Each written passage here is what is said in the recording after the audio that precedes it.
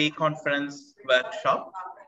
We have a very interesting and useful topic, particularly in this time of the pandemic, which is on development of electronic instructional material, specifically focusing on online learning.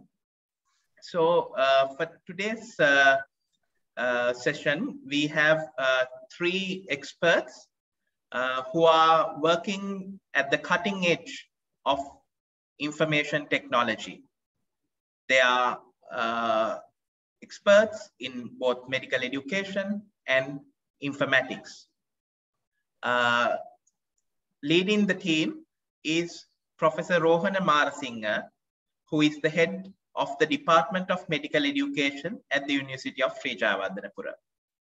Apart from medical education and staff development and training, he was the former director of staff development at the university as well.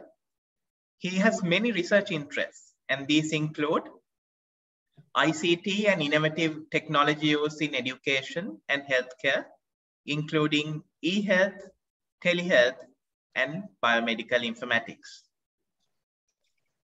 Then we have Dr. Pandula Siribaddana, who is a senior lecturer in medical informatics and medical education at the PGIM. He has research interests in education technologies, ICT for development, public health information systems, and blended learning. Dr. Siribaddana has been part of the specialty board in biomedical informatics and medical education, and has contributed towards establishing biomedical informatics as a specialty in Sri Lanka. He has also contributed to many health information systems developments and implementations in the country. Through leading the Commonwealth Digital Health Awards, Dr. Siribaddana has facilitated many new startups and innovators in digital health to launch their products and benefit from the global network of digital health experts.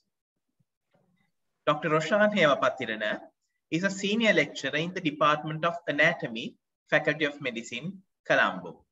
He is also a visiting lecturer and a member of the specialty board in biomedical informatics at the PGIM. He brings with him a lot of industry experience. Previously, he served as a senior software engineer in Lanka Software Foundation. He is currently a researcher in public health informatics, open source and health systems, and has been involved in several international information systems projects in the capacity of a business analyst and information systems consultant, including for the UNICEF and for the Global Fund. So I cannot think of any other experts, particularly in the Sri Lankan context, who knows the Sri Lankan context well and who can, deliver this interactive workshop and symposium in a way that will start from the basics and then lead towards the cutting edge in technology use for instructional material development.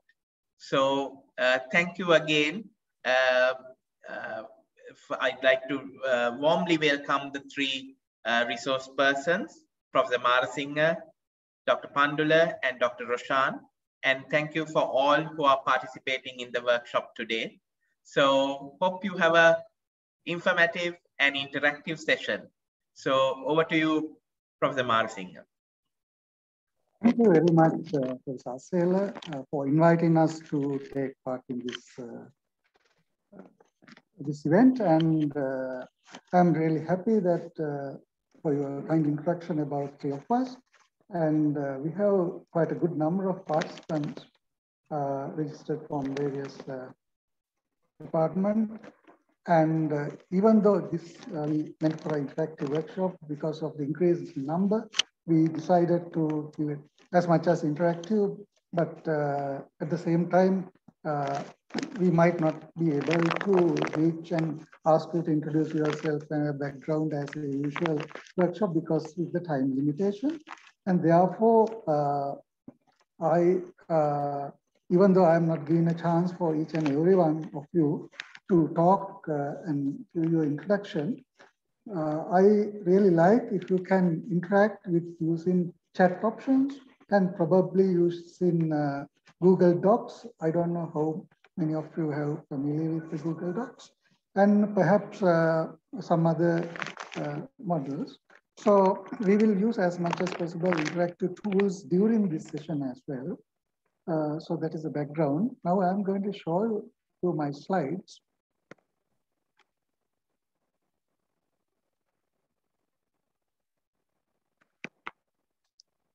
I hope everybody can see.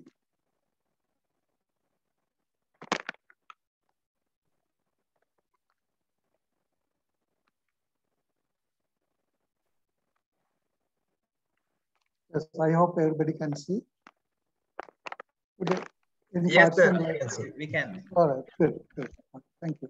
So this goes as a development of the instructional material. And first, we will look at the objectives of this session, my session. So if this picture shows you a fish in a fishbowl. If you do not have an idea, we are like a fish in a fishbowl. We do not know where to go. And therefore, in any educational session, we should be able to define outcomes of objects. So here, I try to define from your point of view, at the end of this session, learner, that is you, should be able to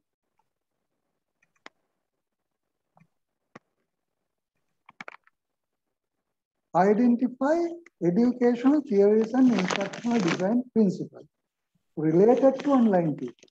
So that's the first objective we are going to meet. And secondly, you should be able to describe the evolution of digital learning, how this digital learning is evolving, at what stage we are in. So only those aspects I will discuss with you. And after that, Dr. Pandula will showcase how you can develop instructional material using simple techniques. And thereafter, other session is Dr. Roshan. He will basically introduce you with how to prepare videos. So that's how we expect to run this workshop in 3 hours. Okay. So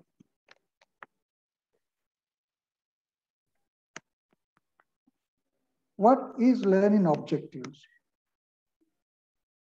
Can anyone tell me what the learning objective is? You can put into the chat box if you want, or you can speak.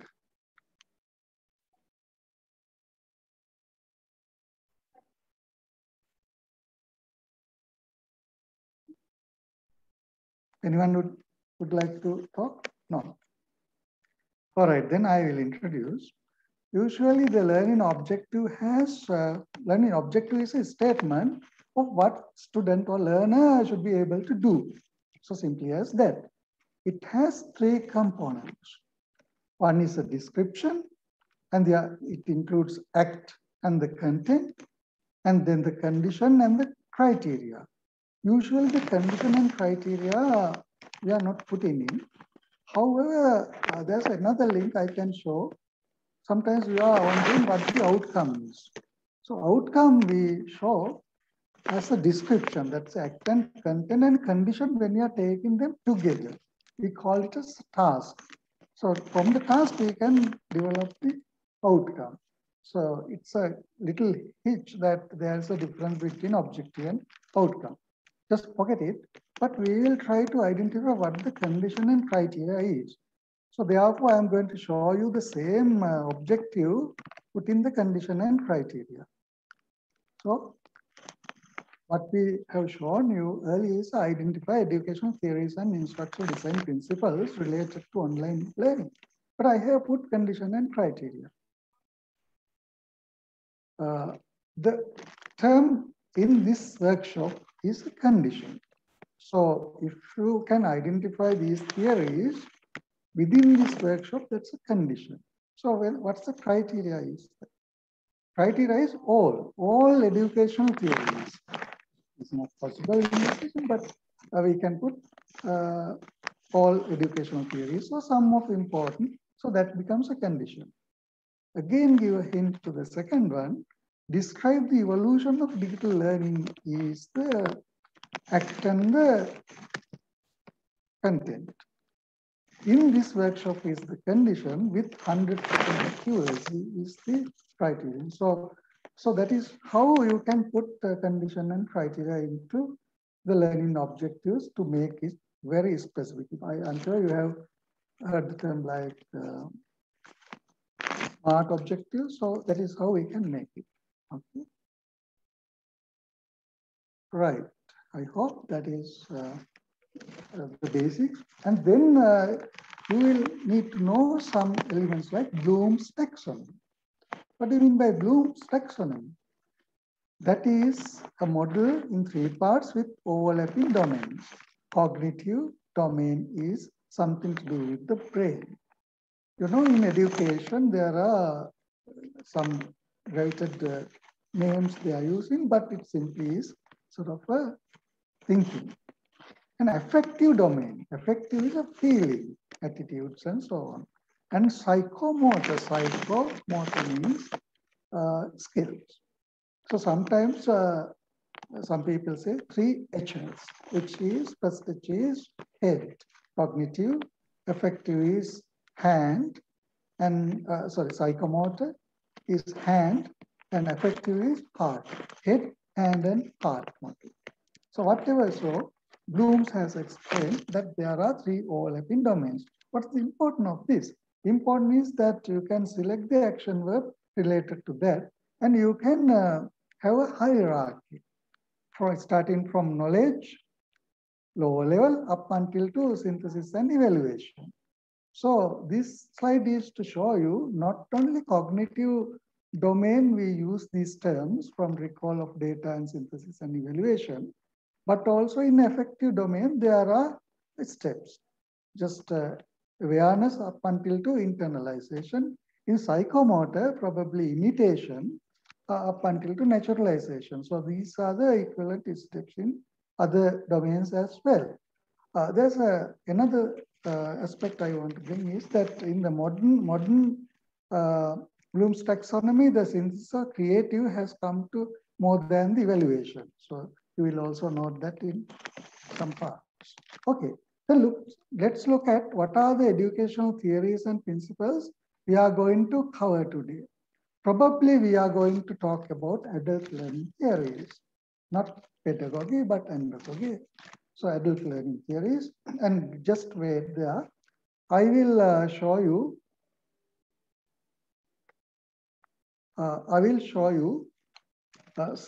An exercise, and while engaging that exercise, you will be able to quickly recognize whether you have a adult learning approach or children's learning approach. Okay, just wait for that. And then what type of learning theories we will showcase. Here, start with behavioralism up until humanistic theories. And then we will focus on Hobbes' learning cycle and learning domains a little bit, and then different learning styles. Again, I can give you exercise on that. And then comes to the principles related to instructional design. So we will cover basically the ADDIE model, analysis, design, develop, implement, and evaluation model, and Kemp model.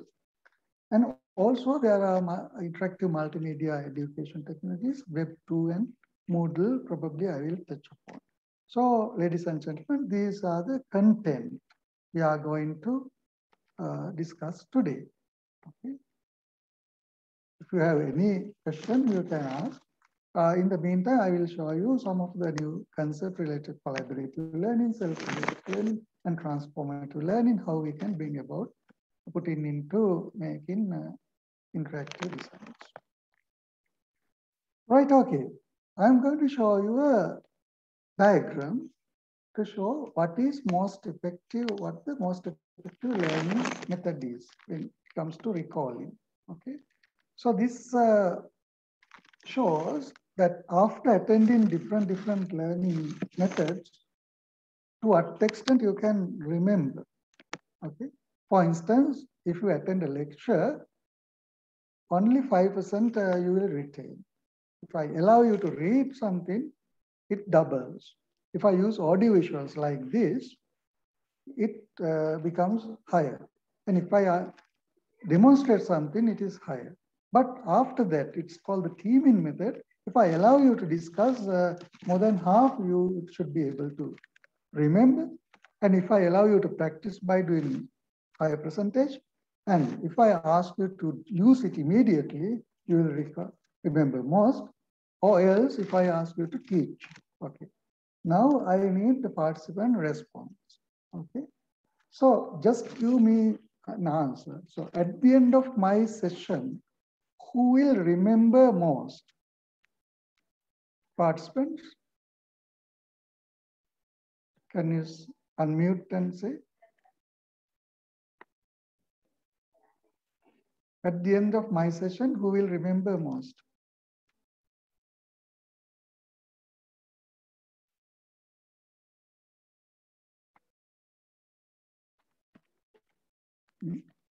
No one? Come on, now we want to make it as interactive session. At the end of this session, who will remember most?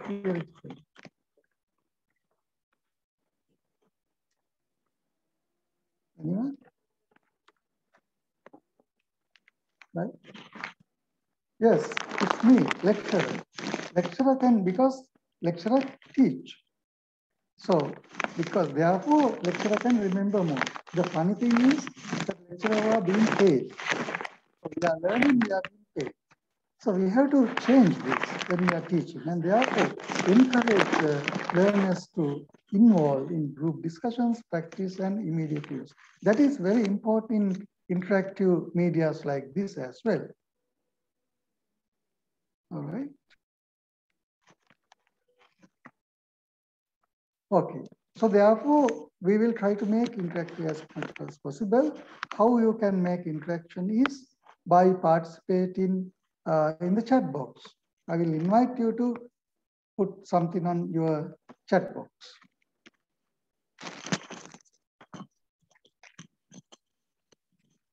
Okay. What you have to do is, I will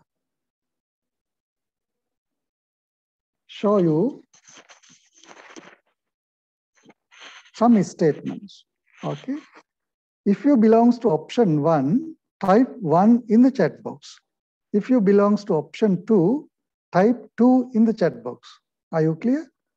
That's a simple instruction. Okay, I hope you are clear. Now I am going to show you these options. There are 5 statements. Option 1 is, do you like to rely on teachers to decide what is important to be learned? As opposed to option 2 is, do you like to decide yourself what is important to be learned? Okay. Just put in the chat box which option you are belongs to. Okay, some people 2, some people 1. Okay, come on. The first group actually want to teach us to decide, and the second group want yourself to decide. Okay, I will give another 30 seconds. Okay, and you stop. Right, I have got 5 and 1 and 2s. Just keep it, remember. Okay, now shall we stop on that and go for the second one? Second option is, some people like to accept the information being presented in face value, as opposed to like to validate information. In other words, when I tell something, the first group will accept as it is, and the second group will say, no, I have learned it differently, so this may be.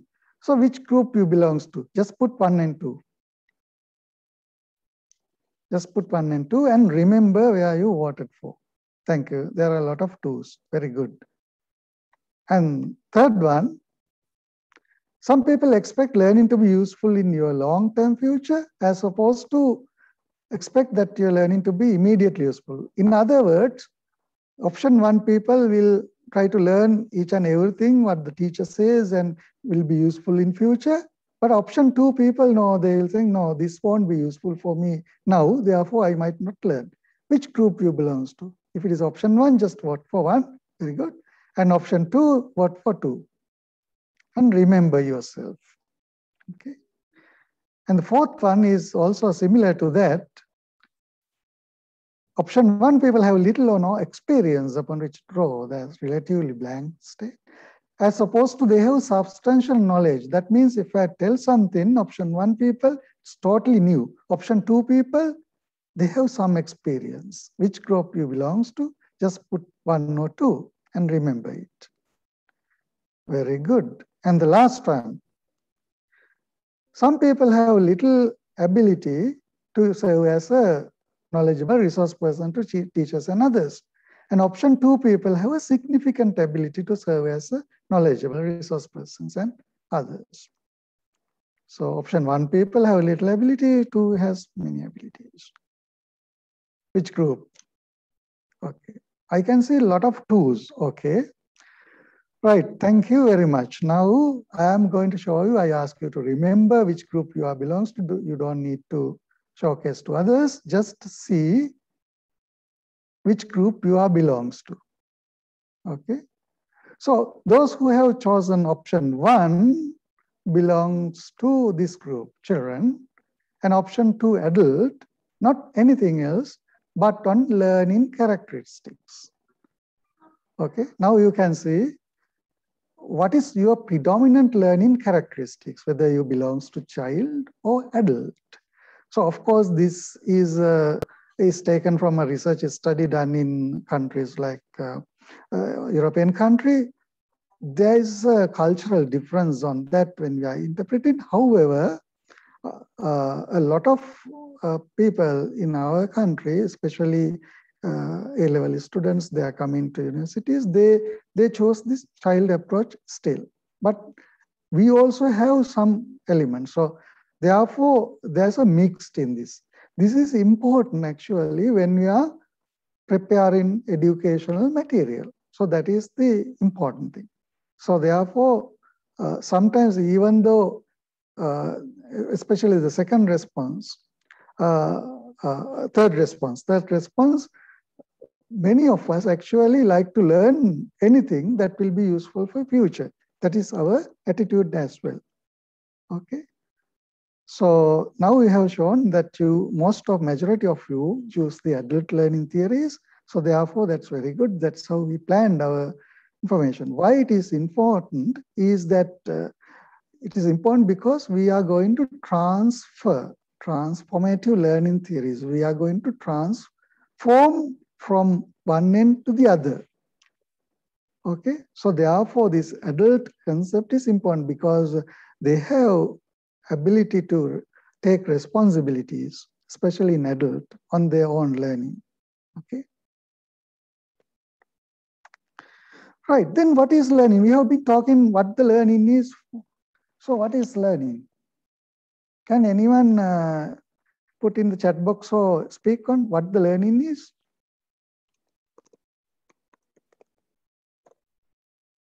Yes, I'll give sort of 2 minutes for that. What the learning is. You can unmute and speak as well.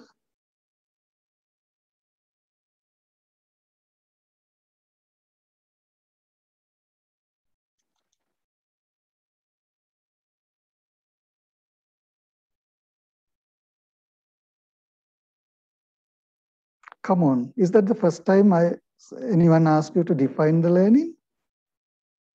If so, how long have you been learning? Yes, very good. Yes, I'm getting new information, skills and experience, very good. A change in behavior, knowledge, attitude or skill, wonderful. Yes, yes. I really like the term change. Yes. So change, so much so. So if you do not like to be changed, can you learn? So therefore, what's the ability of as a learner to have? You should accept changes. Yes. Okay. There are some other things, establish changes in the life, change in behavior, a process of acquiring new knowledge. Okay, thank you very much for your responses. Now we stop it. Now I am going to give you another hint, okay?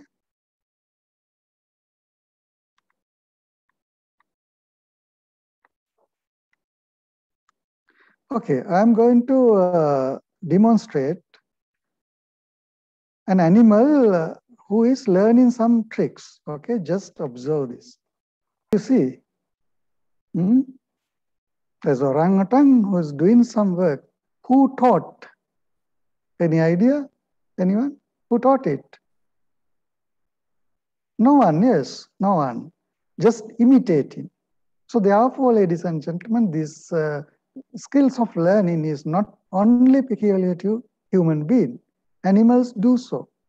So what the skills they use is imitation. So imitation is very important part of our lives, especially who imitate most, adult or children. Yes, children, they imitate. That's how they learn it. But when we are growing older, we forget that one. Okay. However, that is a primary skill. So imitation, especially we use them when we are doing some training as well. Okay. So imitation. So then what the learning is? Is that imitation only? No. I'm going to show you a description. That's a definition I like, not because of anything, but it's easy to explain it. Learning is an active, interactive, self-aware process. Somebody said it's a process, yes, of course. That results in a meaningful, long-lasting, relatively long-lasting changes in either knowledge, skills, behavior, beliefs, attitudes, whatever.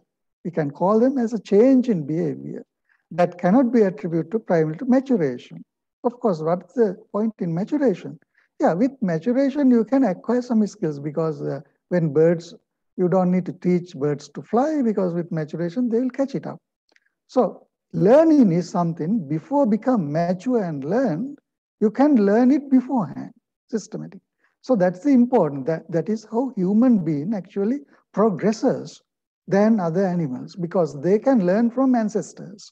They can learn from others' mistakes and then they can build on. So therefore learning has a great impact on human being.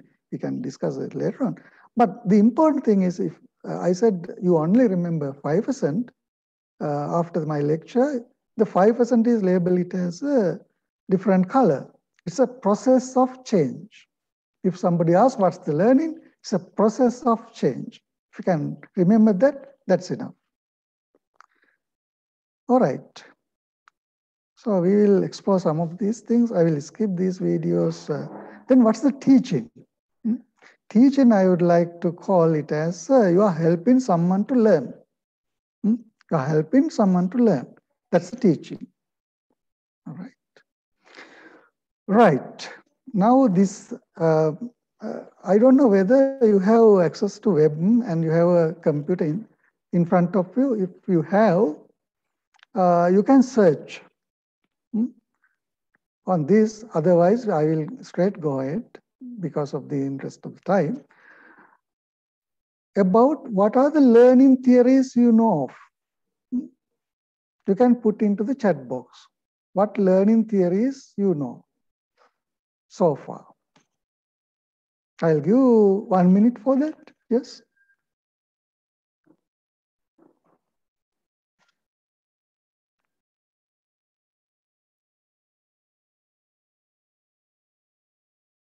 Just if you know, just put it there. Anyone know any learning theories so far? Behavioralism, very good. Very good. I'm sorry. Ghani's means cognitivism, very good. Cognitive learning, okay. Thank you very much. So we'll stop because of the interest of time. Yes, there are a number of learning theories. We are not going to learn everything, but we can group them. We can group them into different groups. First is the behavioralism, very early learning theories. You might heard that dog and salivation experiment, operant condition. So behavior, stimulus and response. But with time, people understood it is not only due to behavior, but also something to do with your brain. Okay? Cognitivistic. Cognitivistic approach is like a computer. You feed some information and then recall it, kind of thing. Processing, data processing. And then people thought, oh, it's not only behavioral change, but also not only even cognitive, but also something to do with your need. That is called the humanistic approach. For instance, some of you actually here, because not that to change your behavior or cognitive, but you have some needs to fulfill. Why you have selected this course? Because you have need to fulfill. You need to learn or you need to use some technology. So that's called humanistic approach. And also another interesting thing is important in our content is a constructivist. You construct the learning together. You construct with your peers, you construct with your teachers sometimes, and others. Knowledge is constructed with other people. Connectivism. There are other groups. So likewise, we can group the learning theories into several categories. Actually, these grouping, on what basis this grouping goes on? When you group something and remember, that's the approach is called the cognitivistic approach. Likewise, anything, if you know these things, you can be very good knowledgeable persons to decide what it is. So these are learning theories. So you can read around these, and mastering some few learning theories will help enormously. So that's what I can say. Okay. So before going to next level, do you have any question up until now?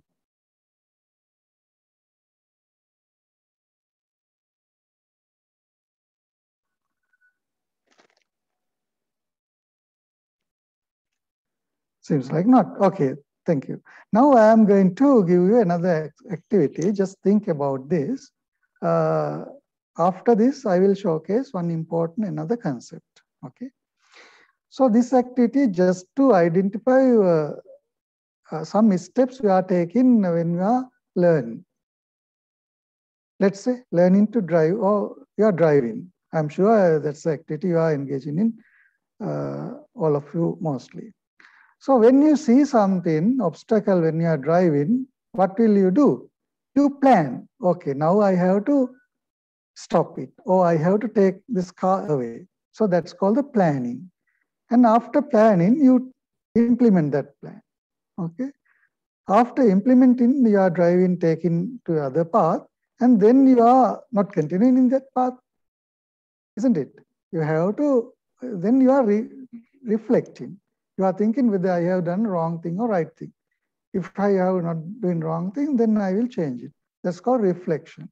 And after that, what will do? You go for another plan. So there are 4 steps involved here. First you plan, then you act it, and then observe it, what's going on, and then reflect. So this plan, act, observe, and reflect is something which is inherent in ours. So this is very much so in the learning. So people have suggested this concept. The concept is action learning cycle, which is very important to understand reflective practice and so on. So you plan something and then act on, then observe and then reflect, and then go for another plan, and it continues. So ladies and gentlemen, that is how we go on our lives. Okay. So what's the application of this? Application of this is in transformative learning. When you want to transfer people, you have to give them an exercise or activity, or you have to ask them to plan and then act on that, and then give them how to observe it, and probably you can do third-party observation, and then ask them to reflect on, and it will continue. And in Hobbes' learning cycle, so this is a bit of a complex, I am going to simplify it. It is related to previous as well. So when you are sort of acting something, and then you get the feeling, and then observe it, and then think, that's a reflection. So what Hobbes does is basically he experiment on that. And then he said, when people learn, there are 4 categories we can group in with how they started their learning. For instance, some people like to do something and then get the feeling. We call them accommodative type of people, as opposed to some people like to observe somebody and learn and think and learn. So they are assimilators. Likewise, other categories are also same. However,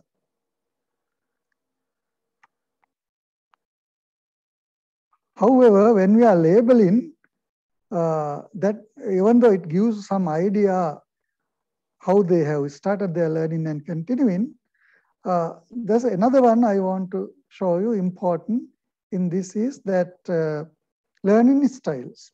Some people learn with visual aids. Some people learn by putting in logical sequences. Some people will learn from learning their own, solitary. Some people want to learn effectively by discussing and social learning. And some people learn best when they are engaged in some activities like physical and oral. So you can actually judge yourself. There's a small questionnaire. You can fill it. And then you can sort of get to know what learning styles you are predominantly has. So this questionnaire comes like here.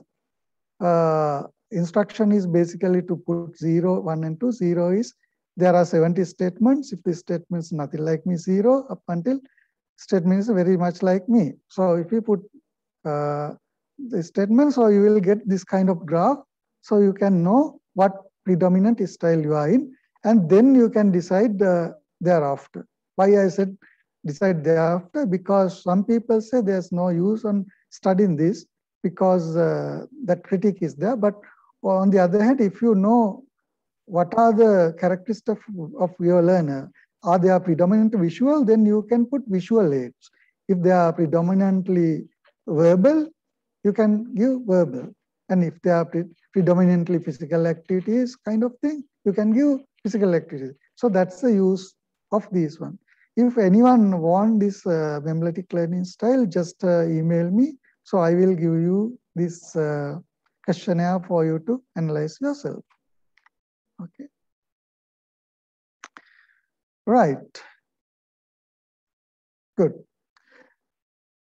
Do you have any question until up to now? So we covered some education principles. We grouped them into 5 main categories: behavioralistic, cognitivistic, and so on. And then I introduced the action learning cycle, how people learn. And then based on that, Cobb's learning cycle, as well as learning styles. Do you have any questions up until now before we are going to introduce instructional design models?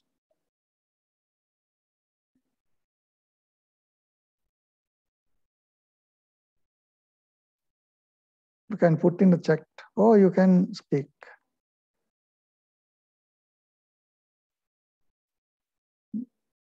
No question. You have either understood fully or you have understood nothing.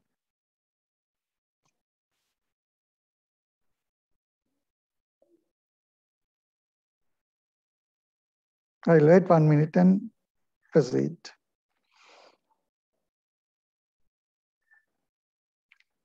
So this is also important. When we are teaching to students, we need to give enough time for them to come up with a question or answer. So another 30 seconds. Seems like nobody is asking questions. That means, yes, thank you very much. It's clear. Okay. So therefore, I will proceed. Right. Then I am going to introduce a little bit of instructional theory model. First is the ADDIE model. ADDIE is the, that is also a useful model. So that goes like this. You first analyze what kind of learner, what kind of technology, what kind of content they need, and then go for a designing. You design your instructional material. You design your instructional method. And then after design, you can develop it. For instance, now next sessions, you will have some chance to develop that. And after that you can implement, and after implementing you evaluate. It's very simple steps. That is called the ADDIE model. That's a frequently used model in educational area. Also, there's another model called KEMP model. KEMP model is also have above elements, but more precisely 9 core elements. So I'm going to rush it because these things you can access on the internet. I'm going to introduce it today. You can identify. So these 9 steps include setting up specific goals, then identify characteristics. Those are compatible with ADDIE model analysis. Then clarify, then define what it is. That's called the designing, and use the structure it also in design part. And what instructional strategy is used, again, design part.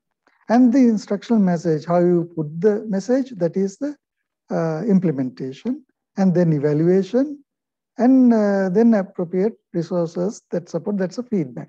Okay, so you can see it's a bit of expansion, but one important thing in the ADDIE model is that it's a circular one. So you can go on circle and get some other elements like format evaluation, project management aspects. So you can include many aspects if you are going on KEMP model. All right. So those are 2 models we usually used. And the other one is the concept you need to understand is the communities of practices. There are online learning communities and they are practicing. A good example these days are blog sites. Even in Wikipedia, people are learning from that. Likewise, there are online communities. Some precise communities are also there. If you are accessing BMJ, there are BMJ groups. They are acting together. Even in ResearchGate, you can make learning communities. So that is the another idea attached to the instructional design. All right. Okay. So I have planned some activities, but with the interest of time, I cannot continue. However, you can access this later. And the other concept I want to introduce is Web 1 and Web 2 and above technologies. What is Web 1 technology? Web 1 technology is something we develop like a textbook. We publish it. We publish it, that's that. But from Web 2 onwards, there's interactivity comes. Social media comes. Because the learner also, the reader also can contribute to the material, like blog sites, like Wikipedia, even YouTube. So those are the second era. Likewise, until up to Web 5 and even 7. So you can see here how the web of content comes in these early years. And after that, we call the web of communication because internet comes into play and the communication is started. And then comes to web of connectivity. And now up until recently, web of things. And then it goes to web of thoughts like artificial intelligence and so on. Okay. So this is how, ladies and gentlemen, the world is moving with IT technologies. Really speaking, these technologies has not directly developed for education. They have developed for businesses, communication, and entertainment purposes. But we can use it. That's our creativity. You can use some of these technologies for educational excellence. So that's the idea I want to give by showing this slide.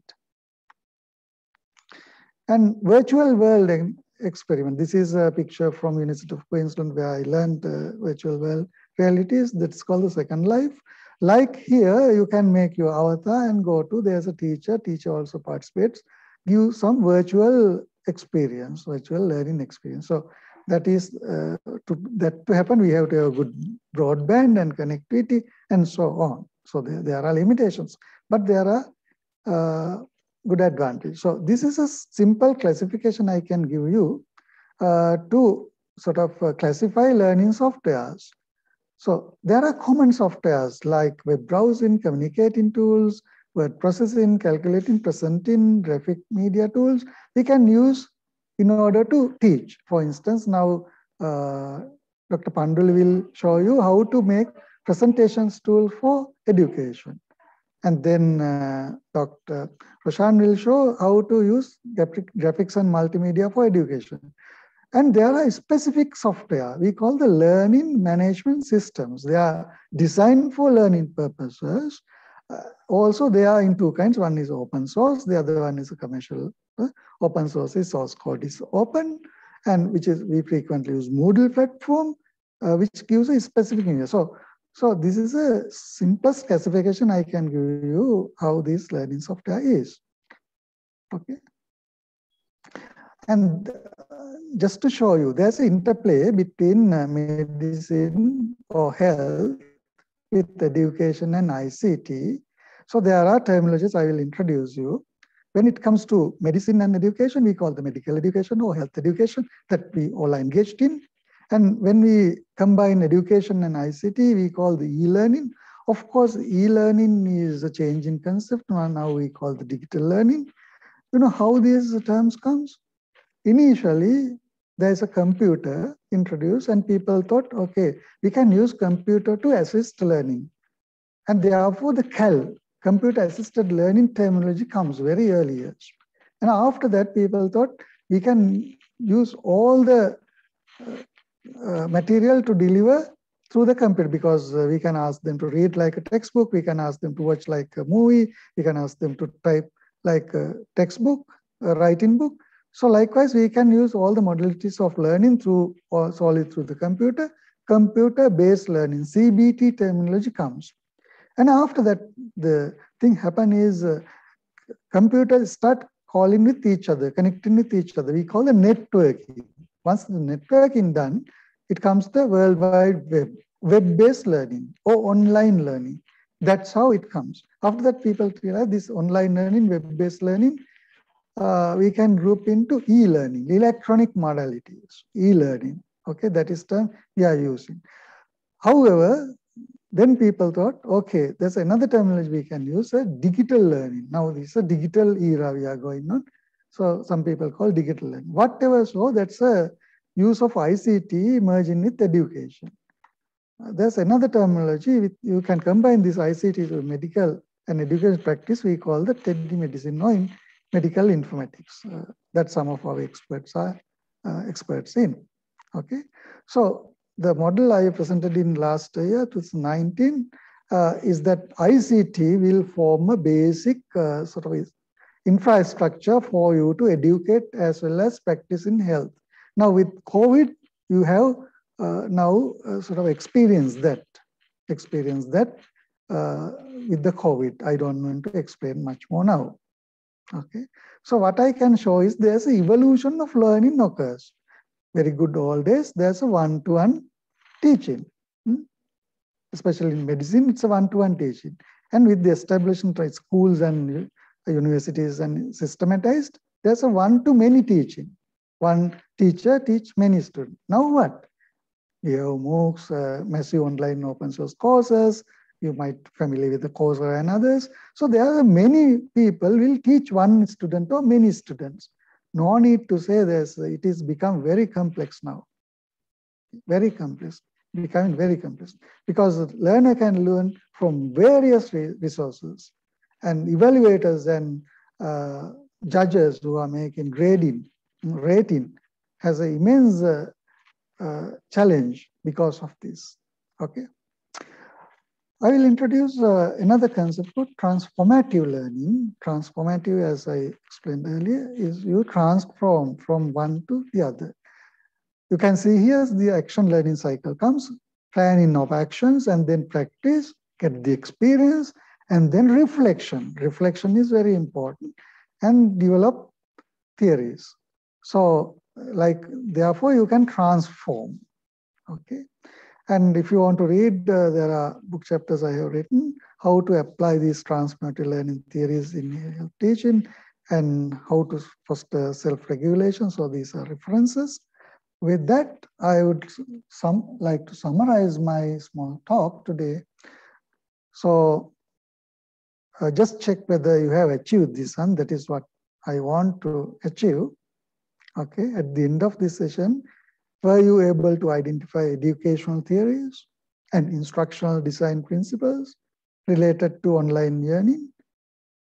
Say yes in the chat if it is yes, say no in the chat if it is not. That's the feedback I need now.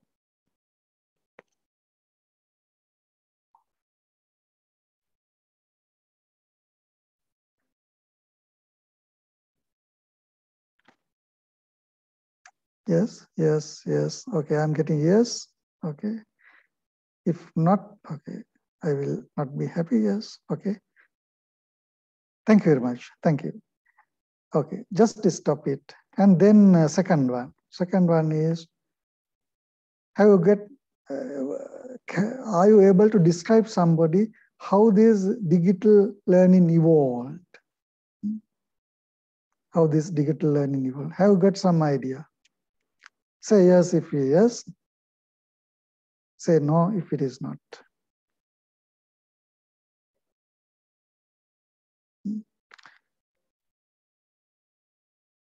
Yes, I'm getting yes responses. I haven't seen any no. Thank you very much for your courtesy. Okay.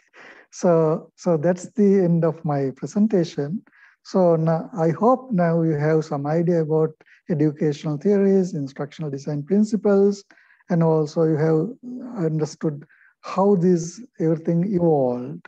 So therefore, we are ready now to move on to next sessions, which involves how to utilize these theories and principles when we are developing material. So with that, I would like to wish all the best for you as well as the conference organizers. Thank you very much.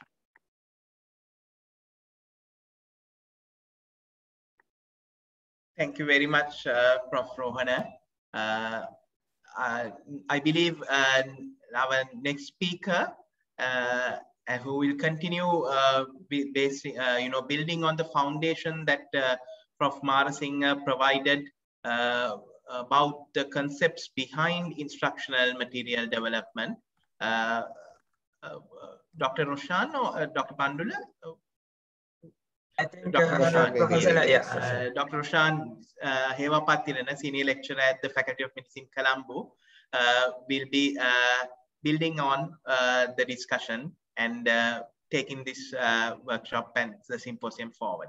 Thank you very much, Roshan. Thank you, Professor.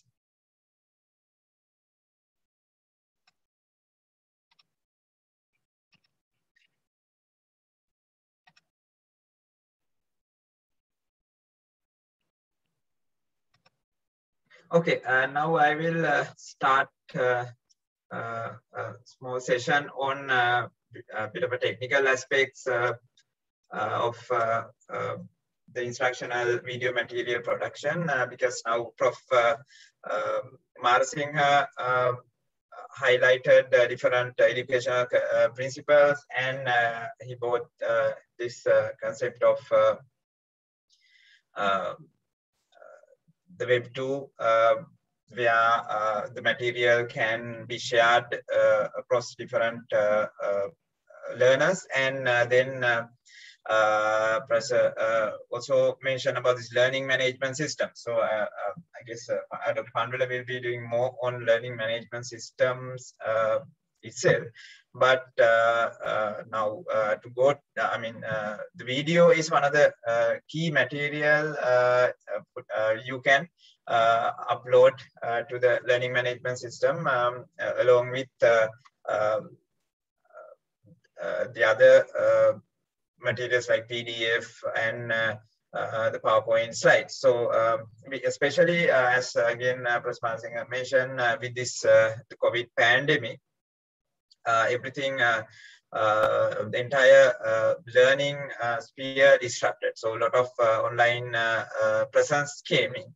So that's where this educational video also made a huge entry into this arena. So in this session, I would like to bring your notice or bring your attention to what are the different types of instructional video currently available, or what are the different practices of creating online videos, and then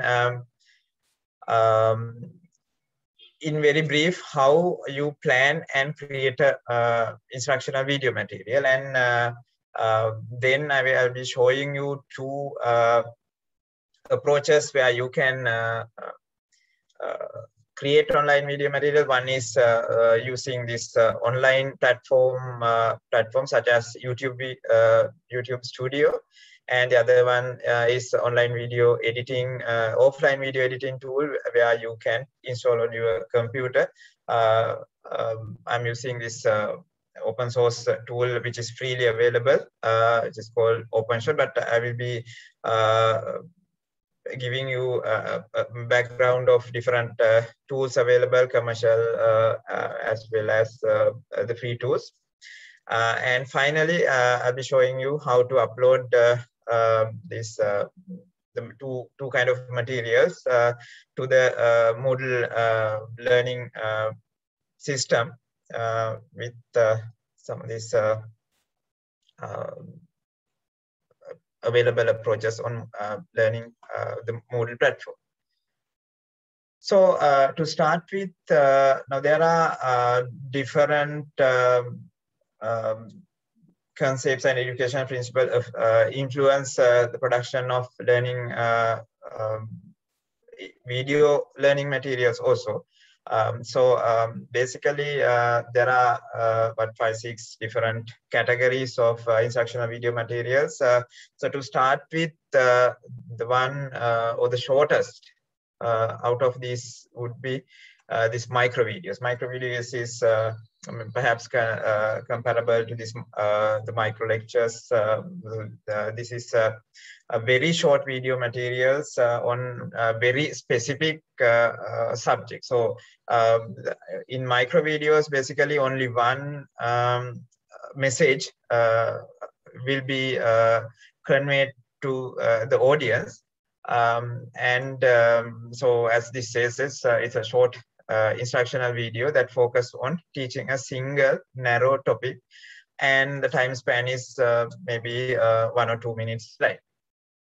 And so from that, there are more lengthier video materials. So the next would be the tutorials. Tutorials are teaching a process or walking through the steps need to complete a task, usually between maybe up to about 15 minutes long. And we can add some interactive elements also. For example, tutorial is maybe even, I think if you are looking into, accessing the YouTube video, there are a lot of home cooking videos. So that kind of things are basically tutorials. So again, with the tutorial focus on few concepts. For example, a recipe and how that can be converted into a delicious meal. And this is actually focusing on a process where everyone can follow the tutorial and redo the process which is being introduced by the presenter. And then there are more lengthier and kind of a more formal approaches called training videos. The training videos, as this description explains, are designed to improve workplace skills and commonly cover interpersonal topics or job-related topics. Many uses multiple instructional techniques and interactive elements. So unlike tutorials, training video often use footage of real people to help boost the connection between training and trainer and trainee. Here basically, for example, let's say if we are adding video or to medical students on maybe communication skills kind of thing, and how to take histories, how to do examinations. Perhaps those comes in this training video category, where we basically go and do the recording in the ward setup or with the actor, but we simulate the environment and the work practices. Tutorial video, for example, we can say, okay, vein puncture and that kind, the measuring blood pressure, that kind of very specific aspects. And here as well, in both the tutorial video as well as the training video, we can add interactivities depending on, like, for example, we can ask questions and we can add a small kind of a simple quiz kind of a thing in the text format, and there are more interactive technical approaches also. But I mean, even onto a video, we can add some of the simple quiz kind of a things also. So those are actually the micro video, tutorial video, and training video. Basically, we had to plan it and do the recording. It's a kind of, again, training video would be more formal, but in other two also, we need some of the preparation and recording. And compared to that, we have different other approaches also. Like, I think this screenshot I have shared recently got a lot of attention on this particular YouTuber and the gamer. This concept is called screencasting. So they are screen recording designed to teach. I mean, they do something on the digital platform, maybe on mobile, maybe on the desktop or laptop, and they real time cast that to different social media like YouTube streaming or Facebook streaming. And so this is actually a technique which was, I mean, hugely popular among these online gamers. So there are different games they frequently use, like the Euro Truck Simulator and PUBG kind of a game. And if you check Facebook and maybe YouTube, you can see how many followers, I mean, thousands and thousands of followers actually waiting for their performance and interacting with them. So that is one reason why I showed this was actually this online presence is a very powerful tool. I guess we are not utilizing it in the full scale in the education, but there are different people who are very entrepreneurial manner using those concepts, and they really earn considerable amount through this platform. So that's where actually YouTube, Facebook, and all the other social media firms basically putting a lot of money to perfect this platform. So this is where we have a good opportunity to use these platforms in educational aspects also. So screen sharing, the screen casting, basically you can use if you wanted to maybe show something, doing something, and even you can use the screencasting to show, I mean, record the lecture on your computer and upload it to YouTube or the LMS kind of setup. And there's another, like other than the screencasting, you can even go for a presentation and lecture capture in a more formal way also. So that would be recording a lecture or presentation to make available for online audience, which could be again simple recording of the audio, and maybe embedding this audio to a PowerPoint kind of a presentation, slide sets, and or else I think some universities now moving into that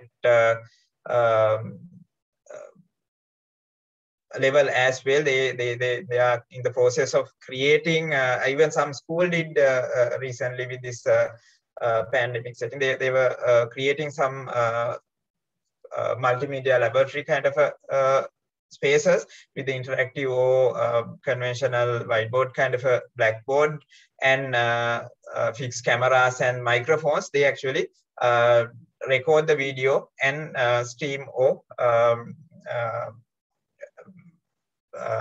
make them reusable video. So those are another, I mean, that would be the more professional or more formal way of creating this presentation and making those available online. So basically, in our practices, converting a video, converting a slide set into a video with the voice, maybe screencast approach would be simple enough. You can use even the tools like Zoom to do this. I will share another slide on how to do, and share a link as well, how you can use the Zoom platform to record your own video with your picture appearing, as well as voice over the video. And or else you can use even the webcam or other camera setup, and again combine the presentation with the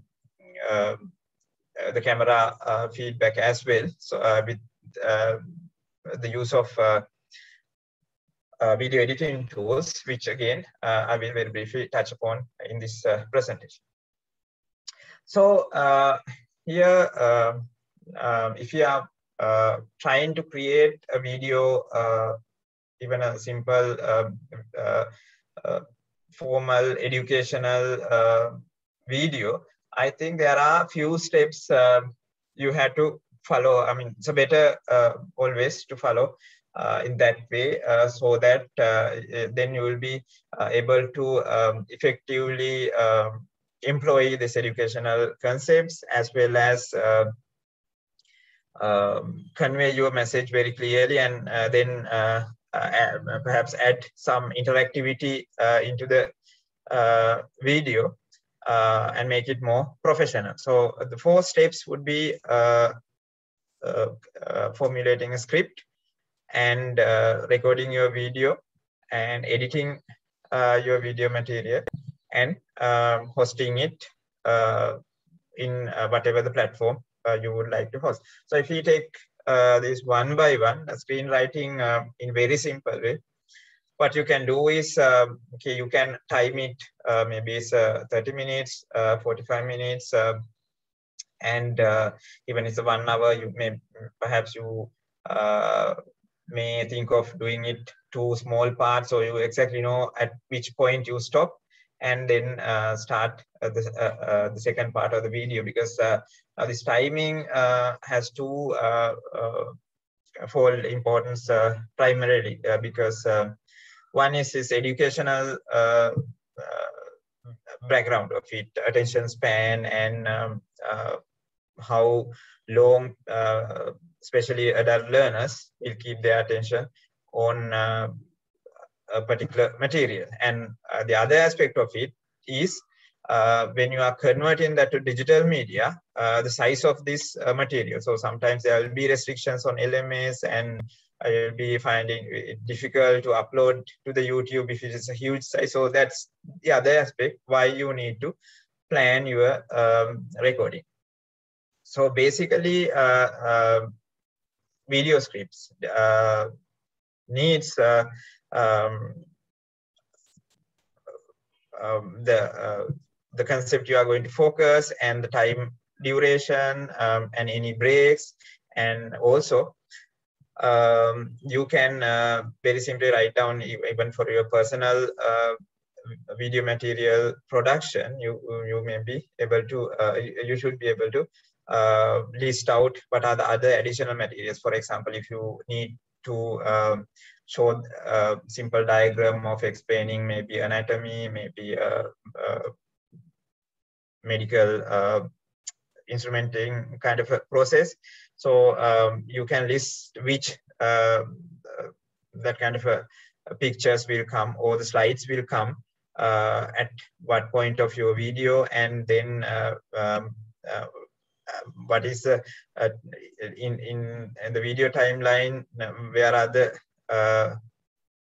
places where you appear with your video, and where you shift it to the instructional materials. Because I mean, if you can combine this presentation with your own video, that will add another kind of a very personal touch to your video, rather than learner watching a voiceover presentation kind of a situation. So that would perhaps add more interactivity to your presentation. So that is basically in very brief about this screen writing, or the script, preparing your script.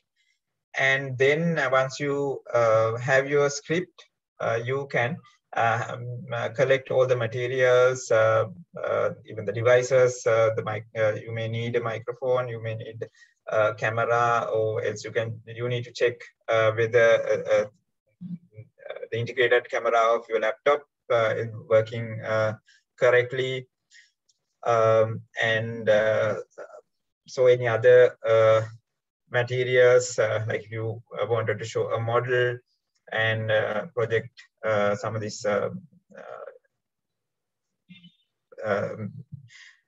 the images, and maybe for example, if you wanted to show some patient clips of images of a patient with a particular condition, during the scripting stage, you may be able to do all this fine-tuning of those videos and images, whether you kind of take necessary steps to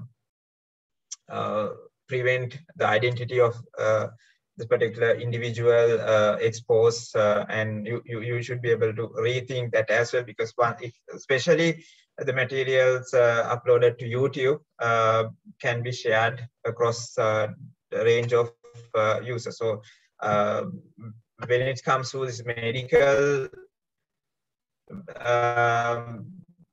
education videos, it's very important if patients are appearing, whether you took the proper consent, and as well as to take a proper measure to take necessary action to prevent their exposing their individual identities. And so with after making all this, you can move into this recording phase. So where you based on your script, you will be able to do the recording of maybe the video you are appearing, and maybe the presentation, or else like maybe the screen capture itself. So presentation basically is using you can use the Microsoft PowerPoint. Video, you can use your integrated camera or external camera. And screen capture, there are several approaches would be there. But Microsoft PowerPoint is allowing a lot of features to screen capture and embedding the audios.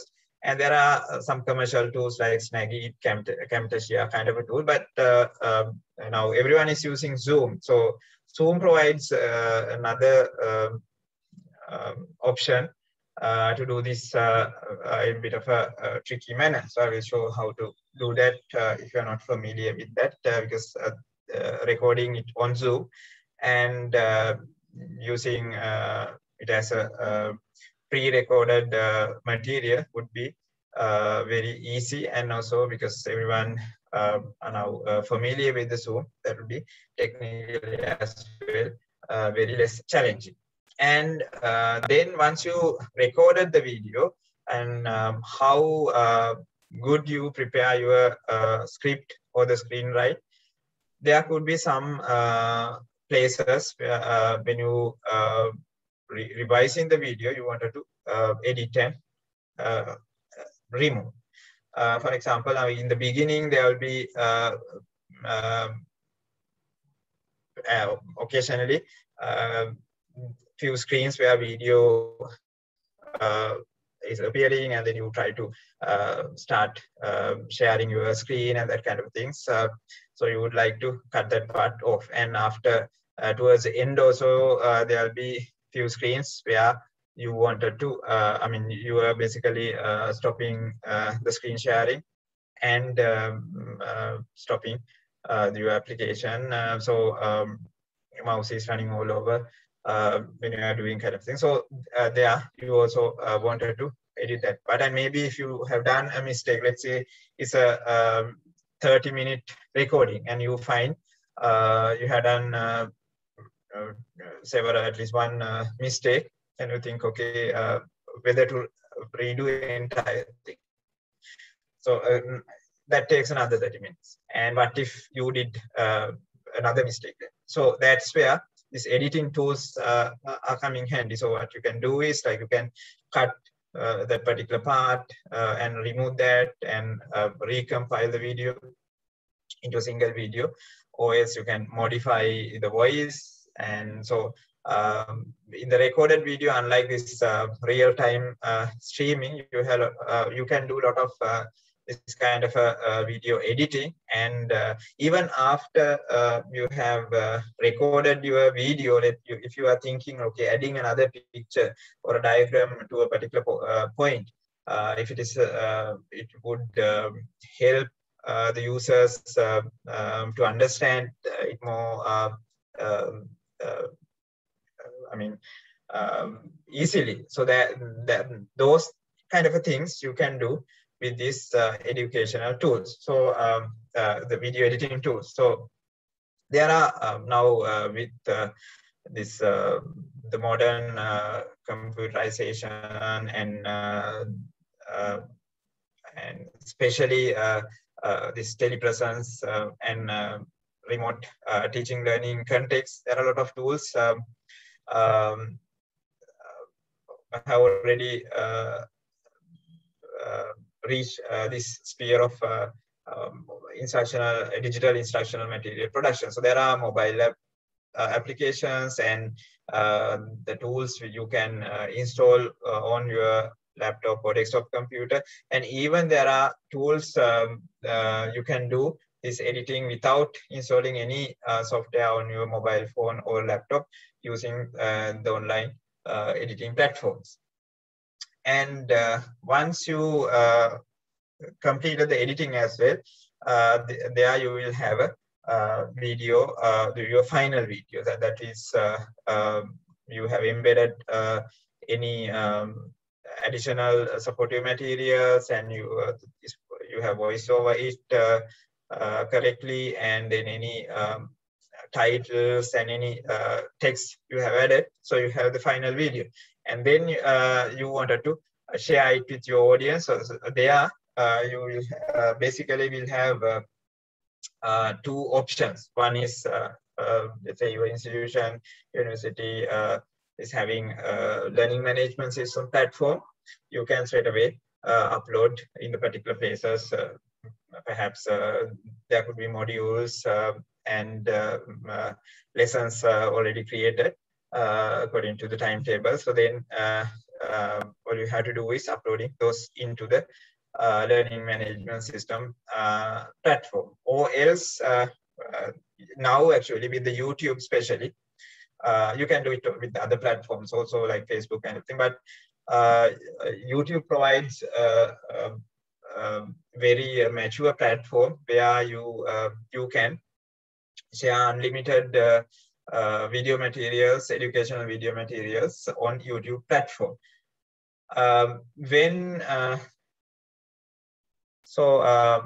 Comparing the YouTube with the other that kind of a content sharing platforms, YouTube has an added advantage because the lifespan of a video which has been uploaded to YouTube will be promoted at least a year or half duration.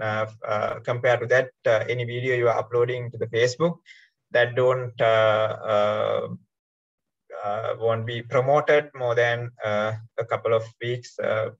Frequently, it will be available only for 1 week because of the different business concepts and different social media philosophies using the different platforms. That's why now let's say you are seeing interesting video on YouTube, the Facebook wall, but if you are looking for the same video after a week or so, you may not be able to find that, and even very difficult to search and find that video on Facebook platform. But compared to that, YouTube, you can always, even the videos, I mean, so many years after as well, you can still search, and it's a very stable content sharing platform.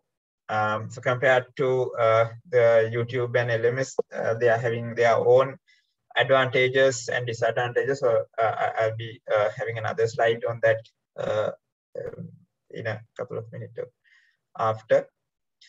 Before moving into this YouTube and LMS comparison, I just wanted to share this screen this about how to use the Zoom to pre-record a lecture. So after this session, I will share this particular URL from where there's a nice PDF on this PDF tutorial, very short one. I will share that, and so you can download and go through this very detailed description. But in very briefly, what you can do is you can schedule a meeting on Zoom platform, and you have to prepare your slide sets and any other material you wanted to screencast during this session. And then you don't have to have participants for this particular meeting. You start the meeting on your own, and then you turn the camera. So if you wanted to see, if you want you to appear in this, I think now you can see how it appears with this this top right hand side video on screen space here. So if you turn your the camera on, basically you will be appearing in this top right hand corner, and in full screen you will have your presentation, and then you will see your Zoom menu bar also, and you can move it to any place which is not overlapping your presentation. Even if it is overlapping after the recording, you won't see that menu bar there. And one other thing you can do is, like, if you wanted to use the pointer during your presentation, you can shown here, you can turn on this annotation toolbar also. Get this annotation toolbar, which provides you to type any text and use a mouse pointer, that kind of a feature also. And other than this Zoom, the Microsoft PowerPoint itself is having the pointer and this kind of annotating tool that also works on Zoom platform. If you when you are doing this recording, basically. Before starting your the presentation, you have to start the recording. You have to click this record button and start the recording the meeting. And after that, you can start sharing the presentation and continue the presentation as you are doing it for audience. So after you complete the presentation, what you have to do is you have to stop the screen sharing and then stop the meeting. And once you stop the meeting, make sure as soon as you stop the meeting, Zoom will pop up another dialog box, and it will inform you that Zoom is ready to record the session, and let it record, and just note where it is going to, whether it's a Zoom folder or any other folder you have given previously.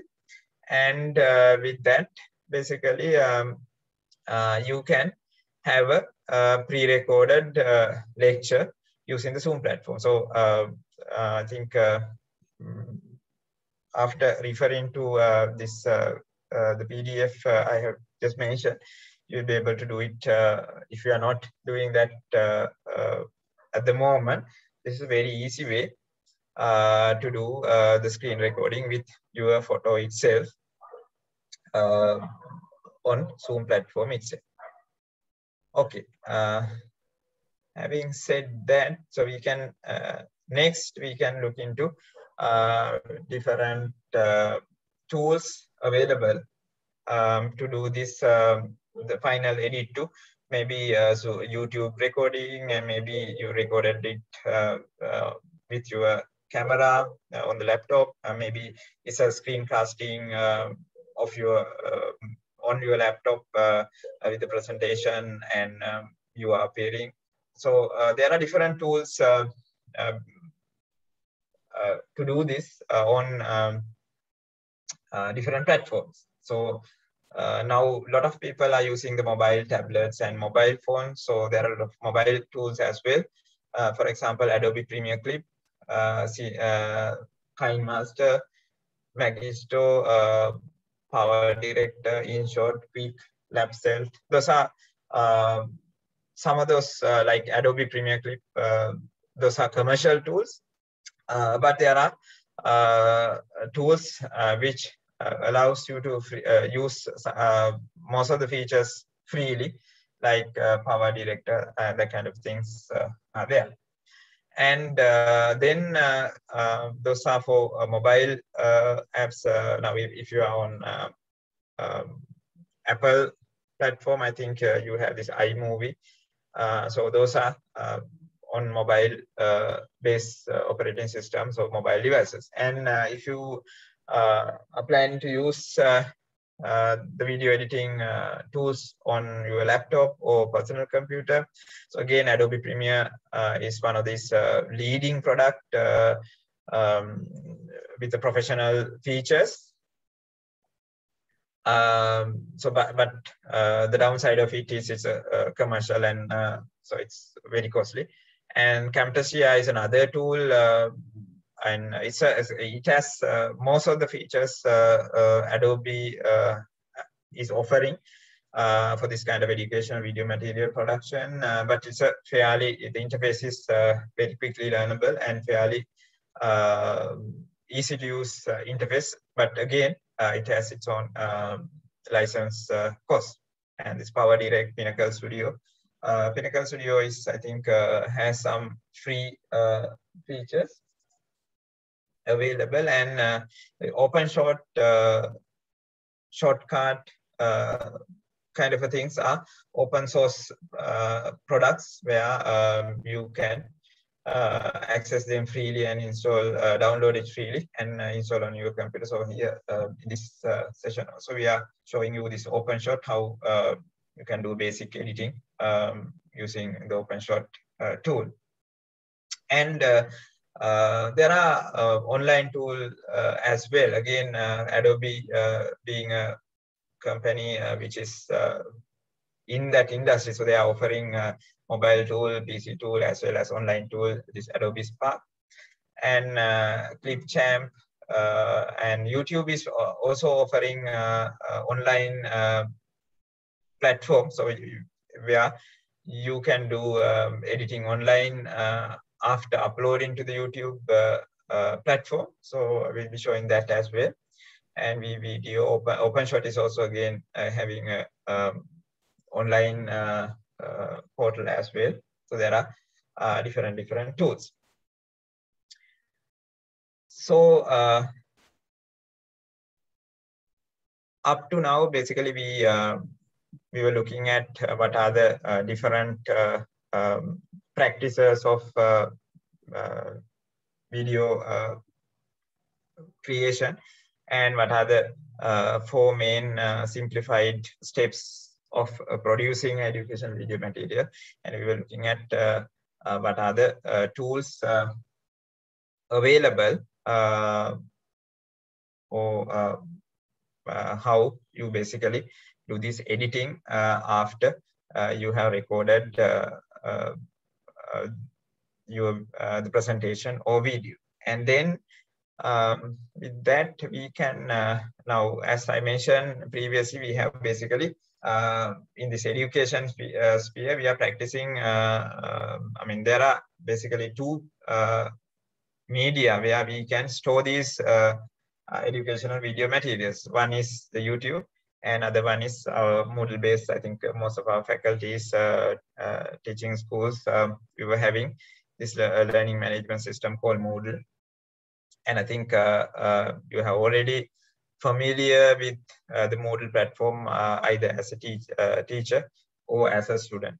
So let's see what are the limitations and what are the advantages of these 2 platforms, and in which occasion we should use which platform. So if I start with this Moodle, usually Moodle has to be installed by your organization, maybe your university or your teaching school, and it is managed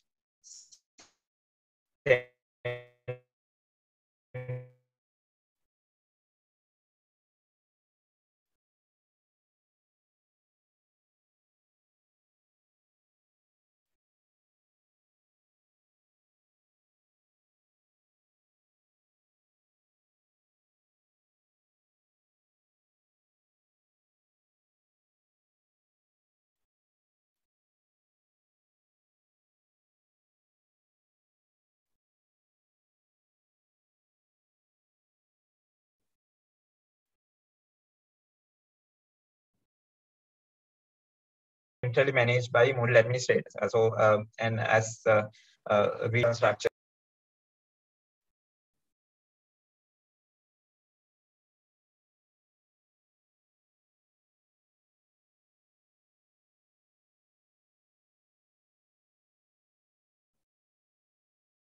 Yeah, sorry. Can you hear me? Yeah, we can. Yeah, I think momentarily yes, disconnected. Okay, I'll be back. I think what I was mentioning was basically there are 2 different practices of this material upload. We have the Moodle in our institutional setup, and YouTube as a free tool.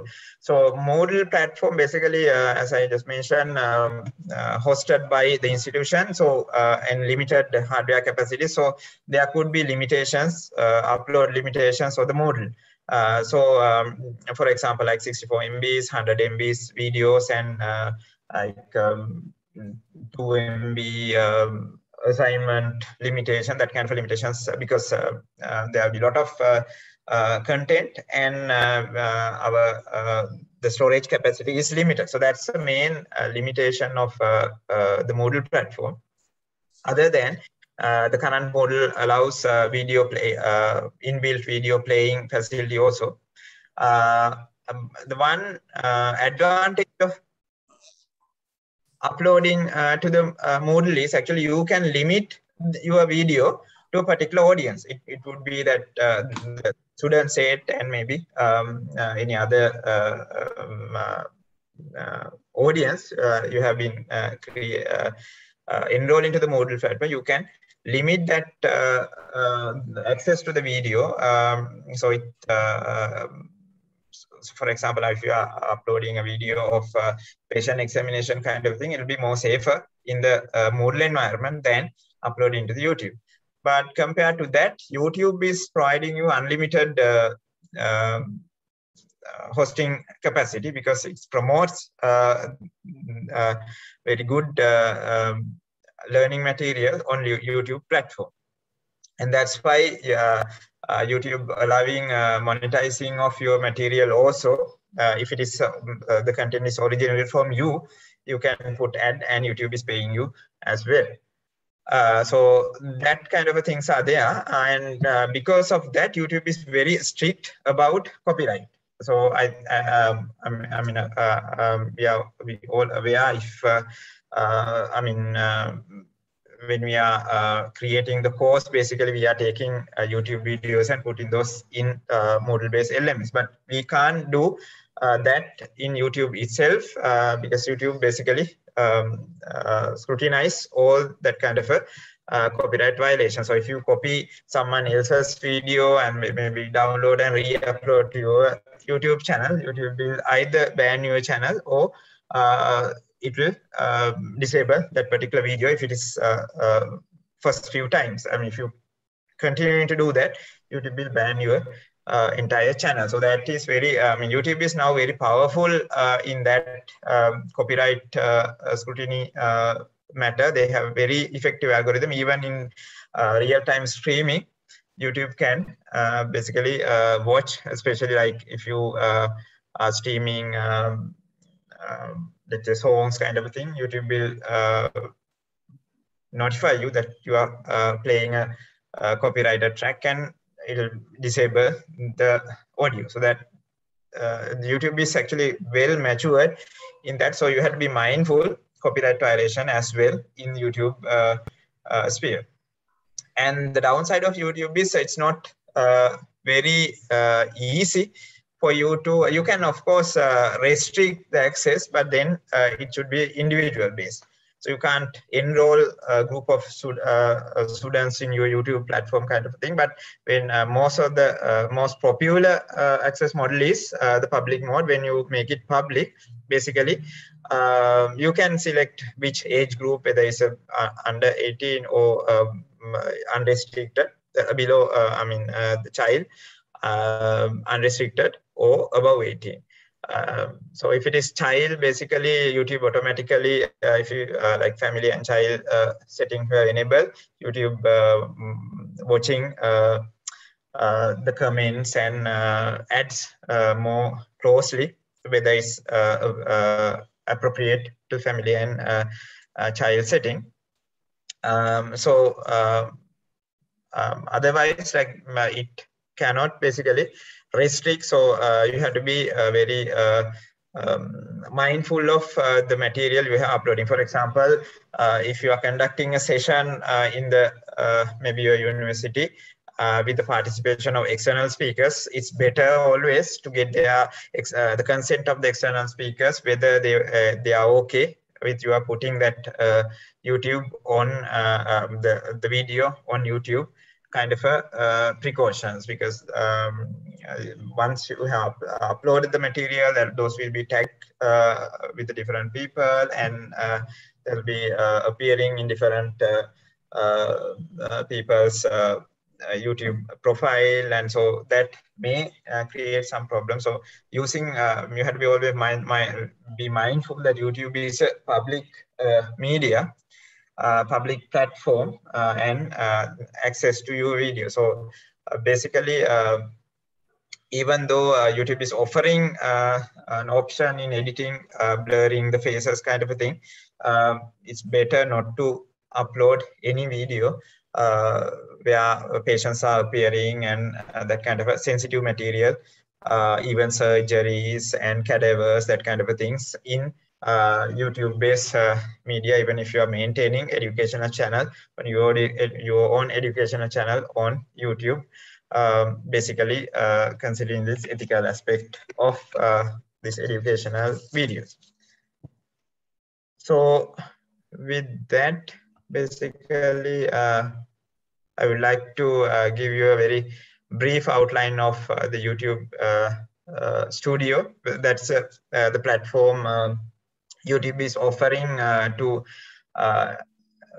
for you to upload your video and edit, do a fairly good edit of your video material. So when you are logging into the YouTube platform, if you click on your profile icon, you can see the YouTube Studio option also. When you go to YouTube Studio option, always like you can type studio.youtube.com, and where you will be taken to the YouTube Studio portal, where you can upload the video in two different ways. One is you can upload the pre-recorded video, and other one is actually YouTube offering you to go live real time. So you can actually schedule the go live. So let's say you are having some online session kind of a thing. You can schedule when it will be you are planning to go online with that session, maybe next Monday morning kind of thing. So you, Google is having a countdown, and when you are start streaming live, YouTube will be showing your video feed real time. And then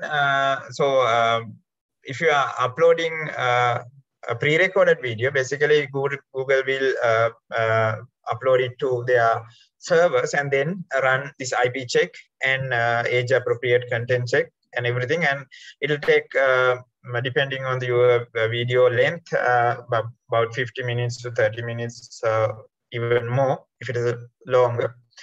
But after that, YouTube will authorize you to proceed with, so you can add the title and any description and that kind of things to the video, and the video will be appearing in your channel. And they are actually, as I have just shown here in this right hand side the bottom screenshot, video could be kept private until you finalize the editing, and once it's been edited on the YouTube platform, it will be seen as a draft. So how you start editing is, it allows basic editing of the uploaded video, basically uploaded video, or else like even after you went live, the live streaming will be again, now if you see this bottom right hand screenshot, you can see this upload button in the blue color, and next to that the live, or the live session recorded will be listed there, and uploaded session will be listed in the uploads tab. So both tabs you can edit and cut pieces you don't want to appear there. And this is one of my video from our faculty channel I took to show you. This is one of these variety show kind of a thing. And in your YouTube Studio, as I shown in this left side, the editor button will be there. You can click it, and then it will be turning to red color. And first you have to select the video you wanted to edit, and then when you click the edit through the editor, you can see your video will be loaded with the preview like this, and the video timeline will be showing with the multiple screens, and below that you can see this audio streaming is also there, and two other plus buttons. One is a face blur and the custom blur. You can even select areas where you can apply the face blurring of the faces, so adding custom blur with a different any shape you want to hide parts of your video. With this interface, you can basically do two basic kinds of edit. One is now you can see this trim option. That's an option the YouTube is providing. So you can trim either the beginning or the tail end of the video, or you can cut pieces at one by one from the this uploaded video. So in very brief, this is how basically you trim maybe at the beginning or at the end. You have to first click the trim option, select the trim option, and then there will be a blue box appearing as the second screenshot I have added. And then what you have to do is you have to move the this cursor or the edge of the blue box to the place where you wanted to up to the place where you wanted to cut the video. And then after that you can now you can see this the split option with the small blue box is also appearing when you are selecting, and then you can save the video, and then automatically YouTube will cut that part you don't want it to appear. And this trimming middle section will be a bit tricky than trimming a part of the tail or the beginning. Here actually what you have to do is again select the trim, and you want to move the again the cursor or the this indicator to the place where you wanted to start chopping off your video, and then as a first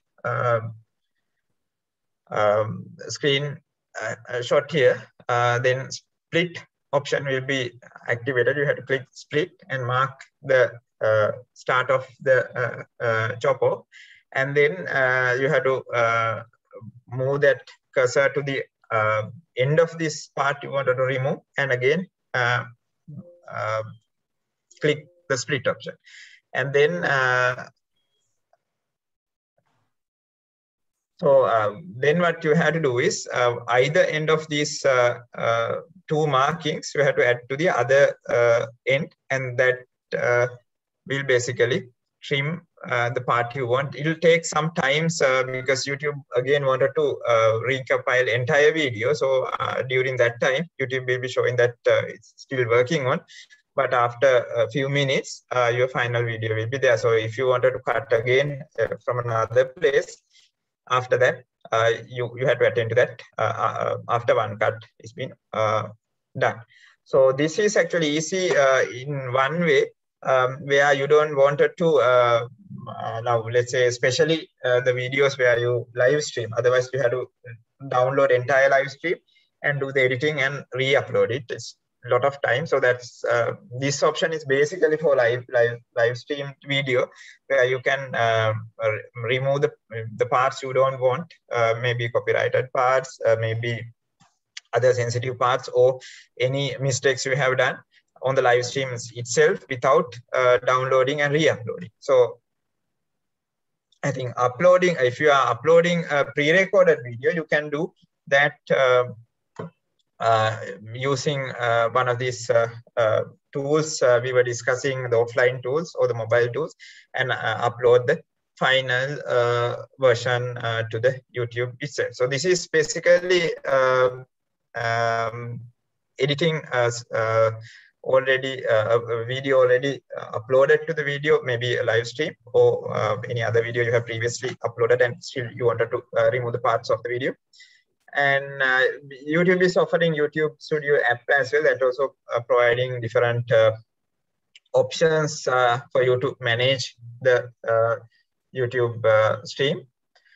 And then with the interest of time, I will basically very quickly go show you this one of these offline editing tool. I will again share the download link of this tool, so that, and also I will select another YouTube video on how to do. This is a very simple tool which is free as well. So you can do some of this video editing using this tool which is called OpenShot.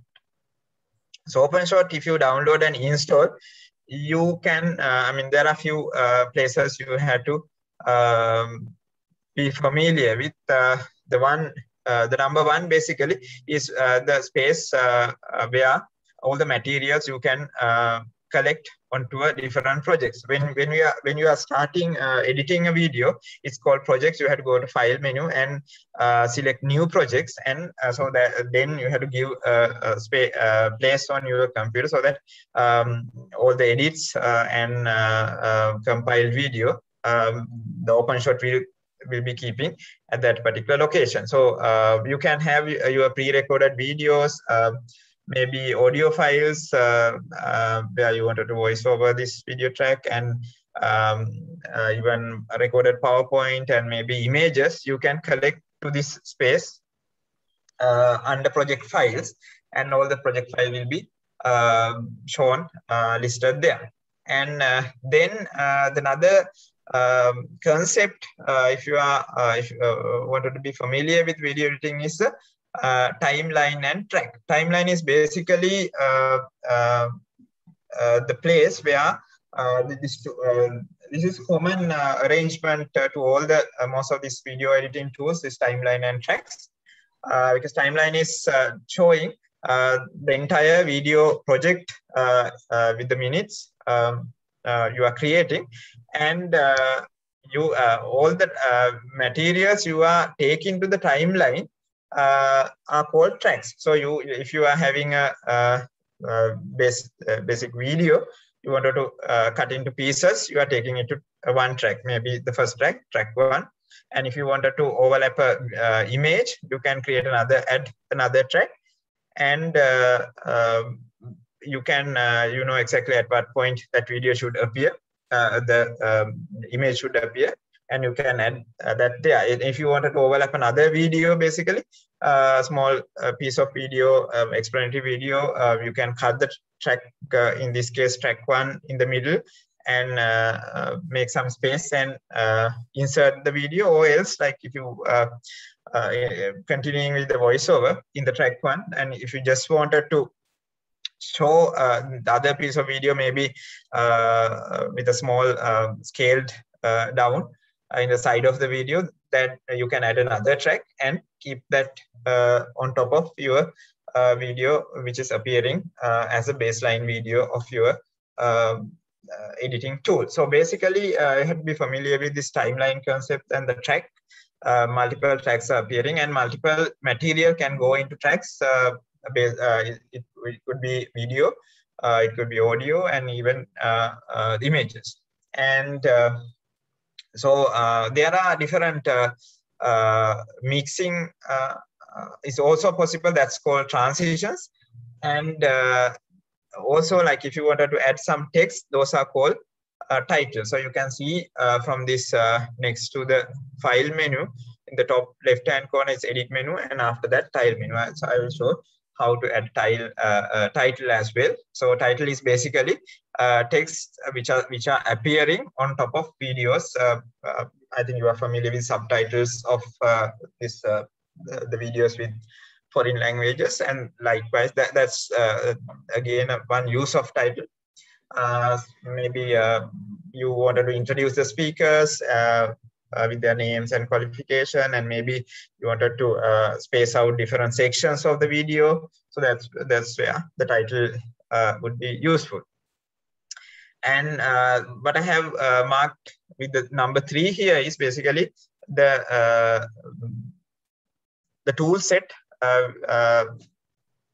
OpenShot is offering. This is a very limited tool set, but that is enough to do a basic video editing. And this number 4 is basically you can it is indicating in your video where are you and which section is being previewed in the space I have marked in file. And number 6 is basically the tool bar, and process to number 6 is the tool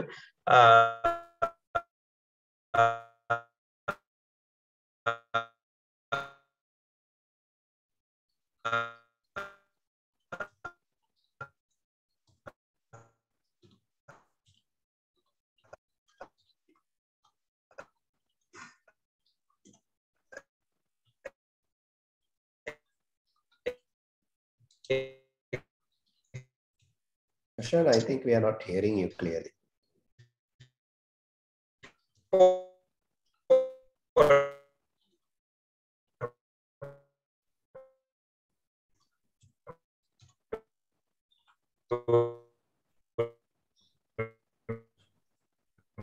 Roshan, is still the voice is not coming.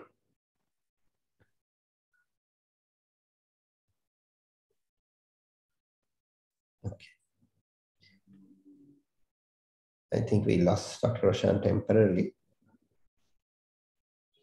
We'll give a few minutes for him to log in again. Yes, Pandula, it seems that, yes. Yeah, the connection suddenly Issue. went off. Yes. So during that time, audience can sort of put any questions into the chat box. So later we should be able to answer these. Roshan is back. Okay, Yes. he's running now. Yes, good. Roshan, we can see you now. You're on mute.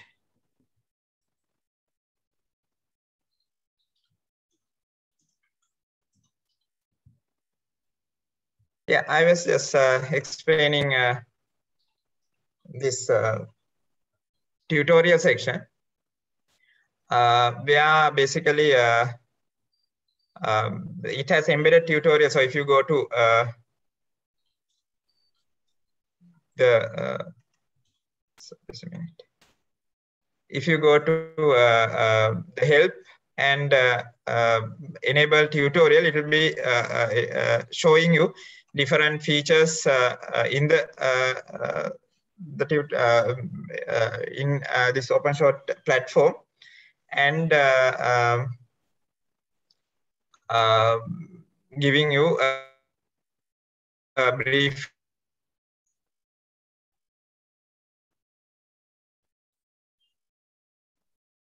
outline of what it is.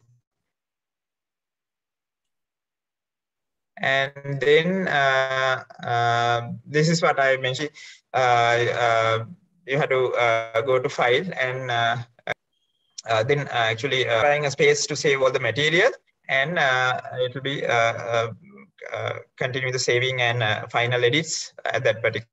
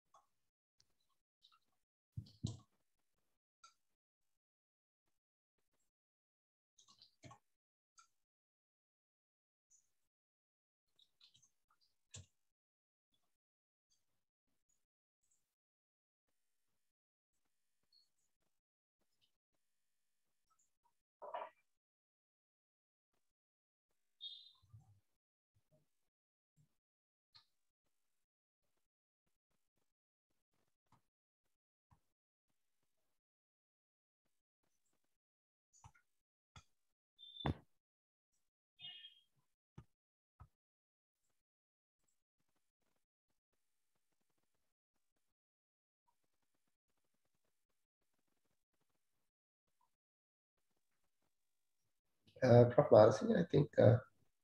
Yes, it seems like Roshan has some Roshan issue. again. Right. Can we invite the participants? You can ask any questions if there are any until Roshan joins in. Roshan, you are muted. Seems like your connection is having some issues. Okay. So time to time, sir, it's this Zoom is resetting. Now it's good. Yeah, this is a high traffic right. time anyway. Yes. Okay. Yeah, that's true. Continue. So yeah, I was mentioning these three options. You should be able to add a track with this green plus mark shown here, and there's a scissor that will indicate, that will give you option to move the cursor to a one particular point of video. And if you click this cut, the scissor mark, it will cut that piece.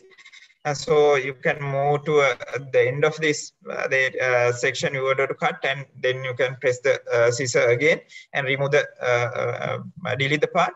And then if you when you are going through the entire video, if you wanted to keep a bookmark kind of a thing, this green triangle, inverted triangle kind of a mark will allow you to add some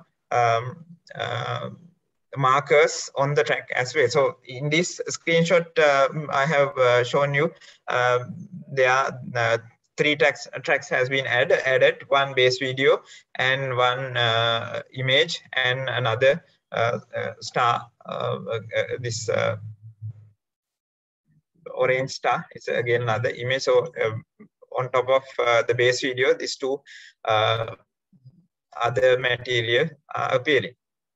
And I think you can get an idea how exactly you can do it with the YouTube video I'm sharing. Is about 10 minutes, a small video, but will give a comprehensive overview of how to use this tool.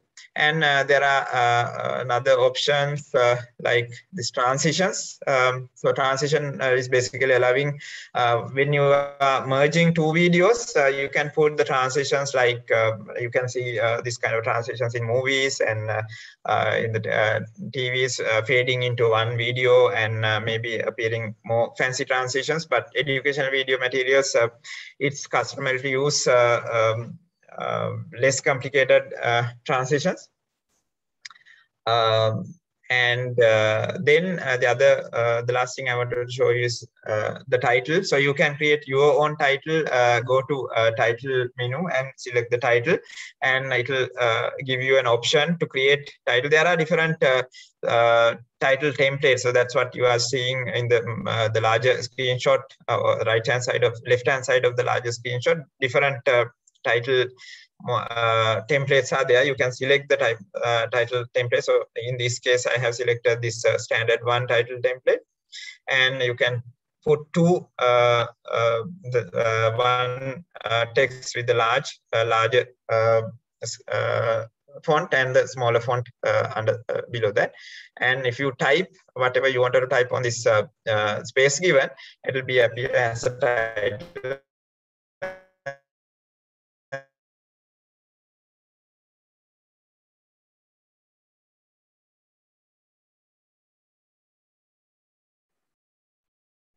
Perhaps, Roshan, you can stop your video yourself if the connectivity is a problem. And then you can save the title and drag the title to the timeline whenever you need it. And then, can you hear me? Yes, very well. Yeah, okay. Basically, now this is the final step of exporting your video. It's called exporting. If you click on that red dot kind of icon, basically it gives you very user-friendly interface rather than this commercial tools. It asks few things, a file name and folder path where to save your final video, and a profile. By means of profile, it is asking for which media you are creating this video. So you can say it's mobile kind of things, but in this case you have to select web. And then out of the after when you select the web, it will give you different web options. So you can create the videos to Vimeo, YouTube, Instagram, whatever.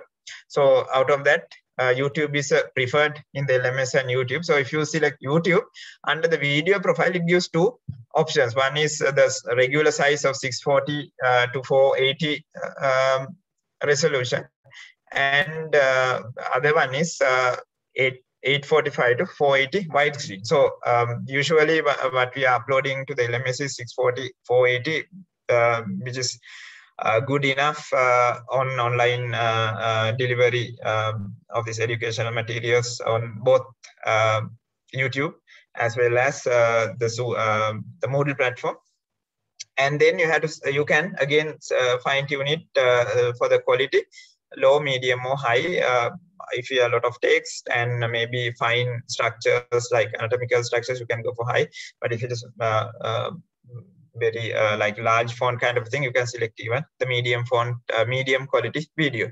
So this will, if you click on the export video, this will basically export without, I mean, you don't have to be knowing all these technical things like which codec, which encoding kind of a thing. It will automatically select the matching one after asking you these few questions. So that's the other reason we selected this OpenShot, because it's make the video production a very simple task. And so then, depending on whether it's a YouTube link or a created video, you can upload that into LMS into different manner. So if it is a video, basically you have to, under the resource of the Moodle environment, you have to select file, and you can drag the file as per this right hand side screenshot in the Moodle environment. And if it is a YouTube link, if you upload your video to the YouTube and you wanted to embed the link here to make this entire process lightweight to the learning management system, you have to select what you have to select out of the resources is URL. And then, as I mentioned, indicated here, you have to copy the URL option, external URL, under the external URL of this URL, adding URL interface. So those are the basic things we wanted to cover in this setup. Maybe you can ask any question in the chat box, and also I will be sharing with you those links as well I just mentioned. Thank you. Thank you very much, Roshan. Since we are, in the interest of time, we directly go to Asel is here. Next thank you. presentation. Thank you very much, Roshan. And so I think that was a very useful session on video editing, something which is probably relatively new to many of you, but has a lot of users. So next we have Dr. Pandula Siribaddana to continue with the session today. And over to you, Pandula. Thanks, Asela. Hope everyone can hear me. Am I clear like this, or should I have a... Yes. Okay. Yes. All right. So I think I need to share in a different way so that the sounds can also be shared.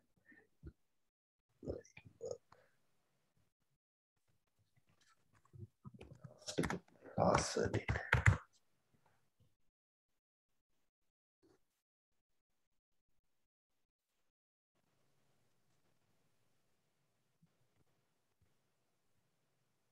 Can you hear me? Yes, Pandula, we can. Right. Okay. Now, I think in the previous two sessions, you got the background of what concepts or theories is going to help us in developing our instructional material and content. And in Dr. Roshan's session, we got an understanding as to how particularly video instructional material may be developed. And that gives us a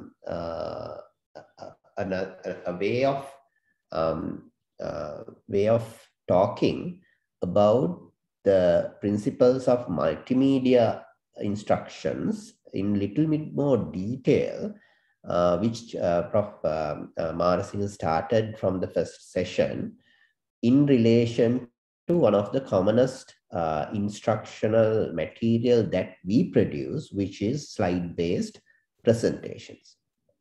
Whenever we do a presentation or a teaching activity, we tend to develop presentations, isn't it? So therefore, it is vital for us to know what's best, how best to utilize or how best to develop these material, adapting the principles that were talked about, as well as going into a little bit more detail. So this is kind of like a mixed session where I will use the PowerPoint both to convey the message as well as to demonstrate how to develop it. So from time to time, I will go out from the presentation and go to the PowerPoint mode and show you the, the design of it. And then we will skip back and forth. And as we go through, please do ask if there's any questions as you go through. We will try to answer these with time. But I will be quick in terms of doing the basics, because you already know most of the things that that related to PowerPoint, because it's one of the commonest used softwares among us in developing a slideshow or a presentation. So let's have a look at this particular video first. And it kind of narrates why we are working so hard in terms of, making our PowerPoints look or be more effective to our audience. Let's have a look.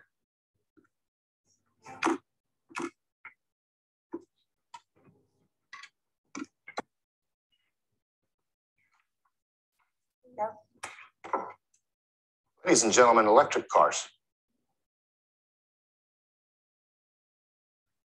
They're totally gay. It's true. I don't mean that they're homosexual gay, but I do mean your parents are the chaperone at the dance gay, right? You tuck it in and wear it real high gay. I don't want to disrespect anybody because I'm not about that, but I think we're understanding what we're trying to talk about here, right? I mean, honestly, the Nissan Spit, really? It screams this. Oh, here we go. The Hyundai Pomegranate, right? The Chevy Fingerprint. Now, look at this. The 1966 Ford GT350. Want to roll up in that one, Hoss? The 1965 Pontiac GTO. Completely awesome. The 1970 Hemi Cuda took more virginities than Francis Albert Sinatra. What are we suggesting here? We're talking about taking the benefits of electric transportation, but combine them with the rock and rollness and the sexiness that the Dodge current muscle car models have. Nicholas? We believe we can produce the technology to incorporate an electronic motor in your current models. But with the aggressive sound character, the exhilarating vibration character, the complete visceral experience that we've all grown to know and love in the Dodge Challenger and Charger lines. Guys, we love our current electric models. That said, we also agree there's a market for what you're pitching. But if you're asking Dodge to invest in your pursuit of this concept, what do you have that we don't? Nick Brennan.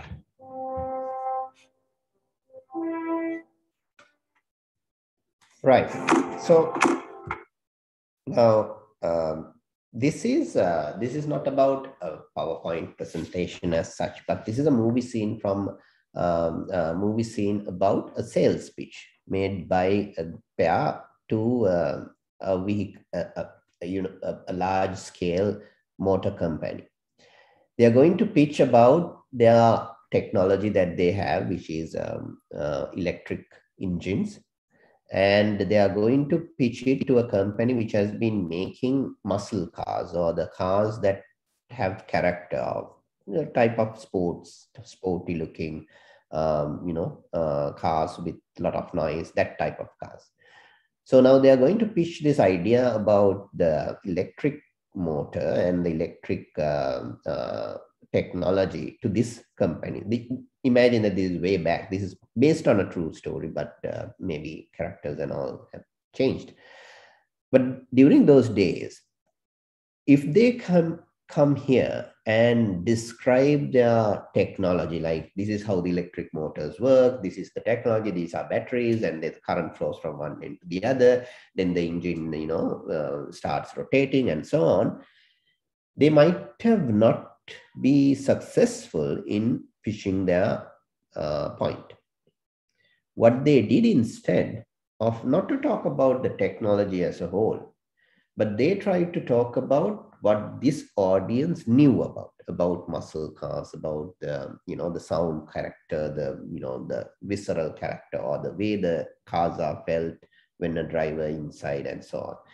They looked at the need and they showed what their competitors have been offering, which is not really the muscle character that this particular company wants. And then they said, okay, we can get the benefits of electric as well as maintain your muscle character in the cars that you already have. And that attracted that audience. So this goes on to show you that when you're making a presentation, even to an audience in an educational setting, there are certain things that we may not have to do in order to make that message perfect or message clear to the audience. But then there may be certain other things that we could do that can make the audience attracted to that particular presentation as well as convey the message. Now, in this particular scene, the slides were only supplementary. It just helped the message to be taken across. The speaker played a significant role. And that is where the attention was drawn while the slides were providing support. Now, this is again the same concept that we have to kind of consider when we develop educational material, such as a narrated PowerPoint video, I would say, or even teaching live, that the speaker plays a significant role. And the slide need not to talk the same thing that the speaker talks. And the slides will be something supplementary, complementing the talk or the narration by the speaker. And this is what we are going to learn today in this particular session, how the slide-based presentations can be made more education-friendly and fit the learning needs of individual participants. Now, the learning outcomes, therefore, is to discuss why these principles are important.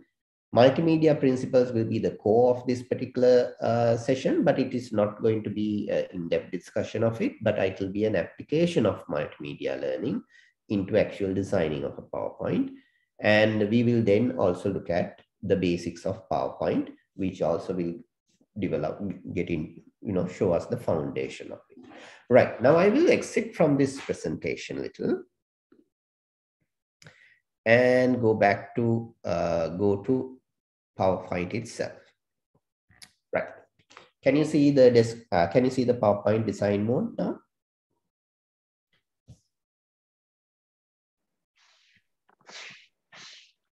Not yet, Pandula. Okay, what are you seeing? Is it a different screen now? It's we are seeing you. Okay, I may have to share again. Sharing has gone. Hold on. Now we can see. Yeah, now we can see your desktop and now PowerPoint. I should have pressed the share button actually. So I haven't pressed the share button. Okay. So when you use PowerPoint, now why I talk about PowerPoint is one of the commonest tools for everyone use, but this doesn't mean that's the only software available to develop a slide-based presentation, right? So it's just one example, but I will use it to demonstrate this particular, the concepts that we are talking about. Now, whenever you start off the PowerPoint, what you see is a blank slide, right? So you have a, kind of a small thumbnail on your left side. Initially, it will be one, and there is a big working area in the middle. And if you go to the bottom, there will be another line that you can actually pull up And as you pull up, you see that it says click to add notes. And that is basically an area, a thing that we generally don't use, but it's an added asset that we could use. So these are the 3 key areas that we can work on in a PowerPoint. Now, what you do, these are things that you probably already know and you have already been doing. As we plan out our presentation, say for instance, if I am supposed to do say half an hour presentation, I will plan out, okay, what are the things that I will I'm going to cover during this particular half an hour. I will look at the expectations from the sessions. Those are the learning outcomes. The learning outcomes are the ones that will define how long I'm going to do this session, what are the content areas I'm going to cover, and how I'm going to cover this. So it is based on the learning outcomes that we decide, okay, we can do a PowerPoint-based presentation to cover these outcomes, right? So what I'm saying is, like, if the outcome is, say, for instance, building a clay pot or something, a PowerPoint presentation might not fulfill the entire learning outcome, right? It may demonstrate the way of doing, but actual doing has to be done in a laboratory or in a work setting, right? So there may be outcomes that you can achieve through a PowerPoint, and therefore you'll be choosing that particular method. In a PowerPoint presentation or any slide-based presentation, there is an start and an end. The start is where you put your titles, your credentials maybe, and a title that reflects the content that you're going to do, right? The secondary slide and the rest depends on the style of your presentation. So different people tend to adopt different styles. Anyway, how you add a new slide is easy. Basically, it says a new slide there in the toolbar. You just click on it and you get the second slide. Note that the layout of the first slide, which is the title slide, and the layout of the second slide is different, right? Because the PowerPoint automatically decides, okay, now this is the second slide, and this second slide layout is to be different to the first slide. This is made to enter a title. The second one is meant to have a slide heading, right? So slide heading may be different to the title. The slide heading, the first slide heading that in an educational content should be what the learners expected to achieve. And therefore, I might say, okay, learning outcomes.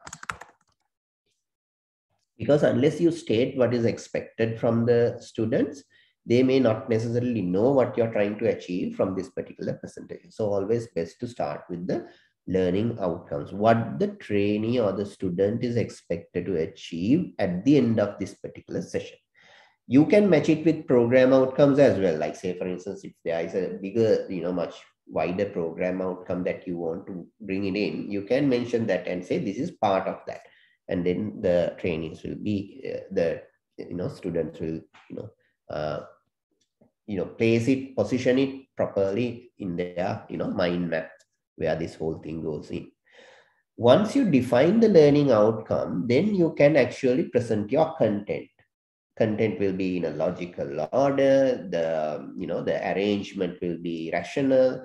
The content will be just enough for the conveyance of the message, and so on. So these are the principles that allows us to design good content, is what we are going to discuss in detail now. At the end of the session, you generally give a time for a Q&A if you are doing a live session. But otherwise, you will generally end up with a summary. And in the summary, you will point out these were the things that we have discussed, and this is the take-home message. Now, this is like the general structure of a presentation that you would do. However, based on the style, based on the content, based on the participants or the event, there may be changes. But this content will somehow or other will be there. And that is going to guide you in developing these slides. Now let me go into a slide set that is already been done. This was the slide set that started doing. Now in this slide, you can see start is a title and the credentials of the speaker. So that can be you when you are doing this. Right? The before we start, this is one of the instructional material, as I said earlier, that you very commonly develop, right? So therefore, understanding the concepts is important for whatever that you do. It may be a scientific presentation, it may be an educational presentation, or it may necessarily be something other than that as well, because the PowerPoint can be used so for so many other things. Then I actually started off with a video, and rather than starting off or saying the learning outcomes as well.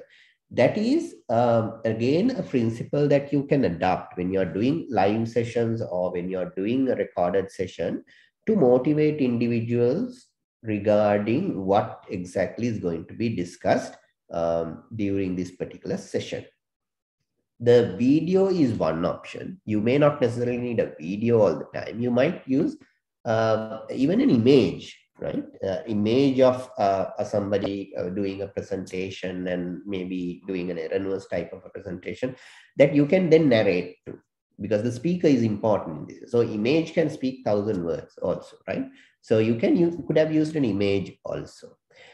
In the live session, somebody may decide on not necessarily having a slide or an image or a video, but to talk to the students to say, okay, have you seen somebody doing a presentation which you considered boring, or you didn't thought that it was done nicely?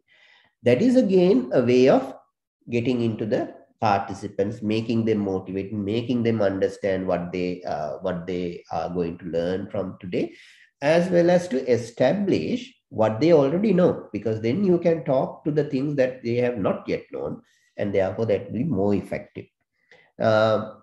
However, when you are doing this session at a distance, meaning that if you are expected to develop instructional content, a PowerPoint, and post it to the learning management system, you won't be able to do that. So therefore, whatever you plan to do live, face-to-face, you may now have to incorporate to the instructional material in a different way. And that's why a video may be an ideal thing, because that talks itself, and then you can add your narration at the end to say why this was done. The similar way that I basically explained why this video kind of gives a message out to the audience. So this is kind of a start.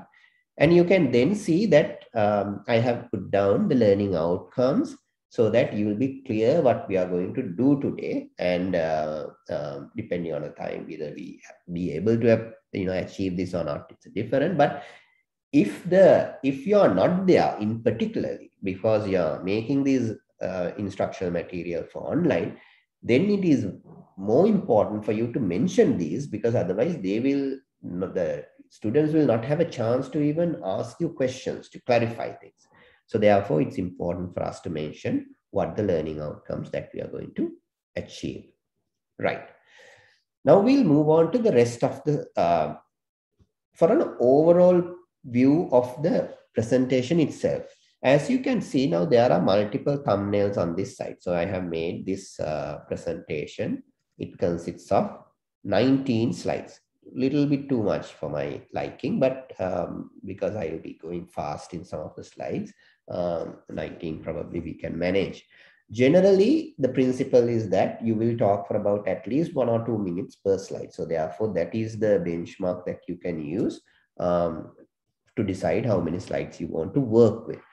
Some slides you may not use that much of time, but in some slide you may talk a lot more, because I said that the slide is just the guide that will kind of help you communicate your message, and therefore you might not, you may use more time than what it is used to.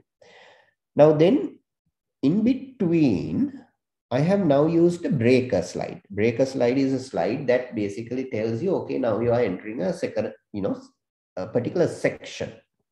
This kind of a slide is based on a multimedia principle also, which we will be discussing later on.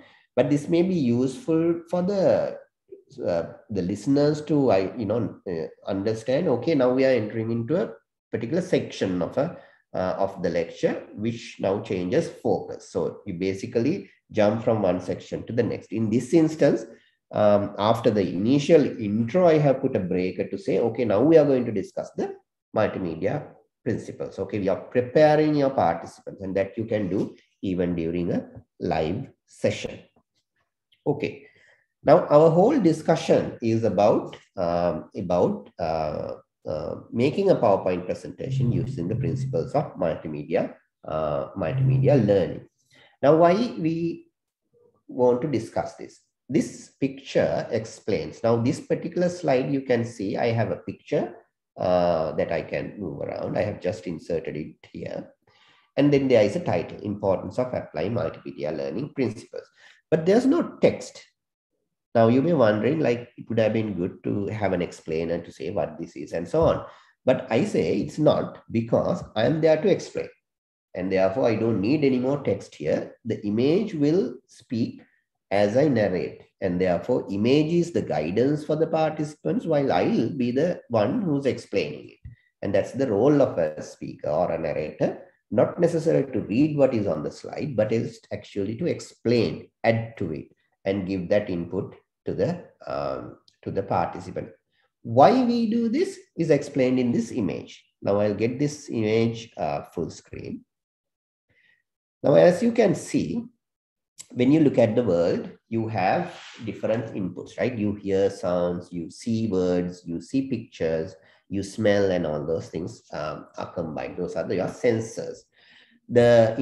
In terms of learning, while all these sensors contribute, we take generally the inputs that are coming through our eyes and the ears, right? So through our eyes, we can see text, the words, as well as pictures, the diagrams and videos and so on. Through ears, we hear, right? Then the inputs that we gain through our sensory memory then moves into the working memory. Now, this is where there is a limitation.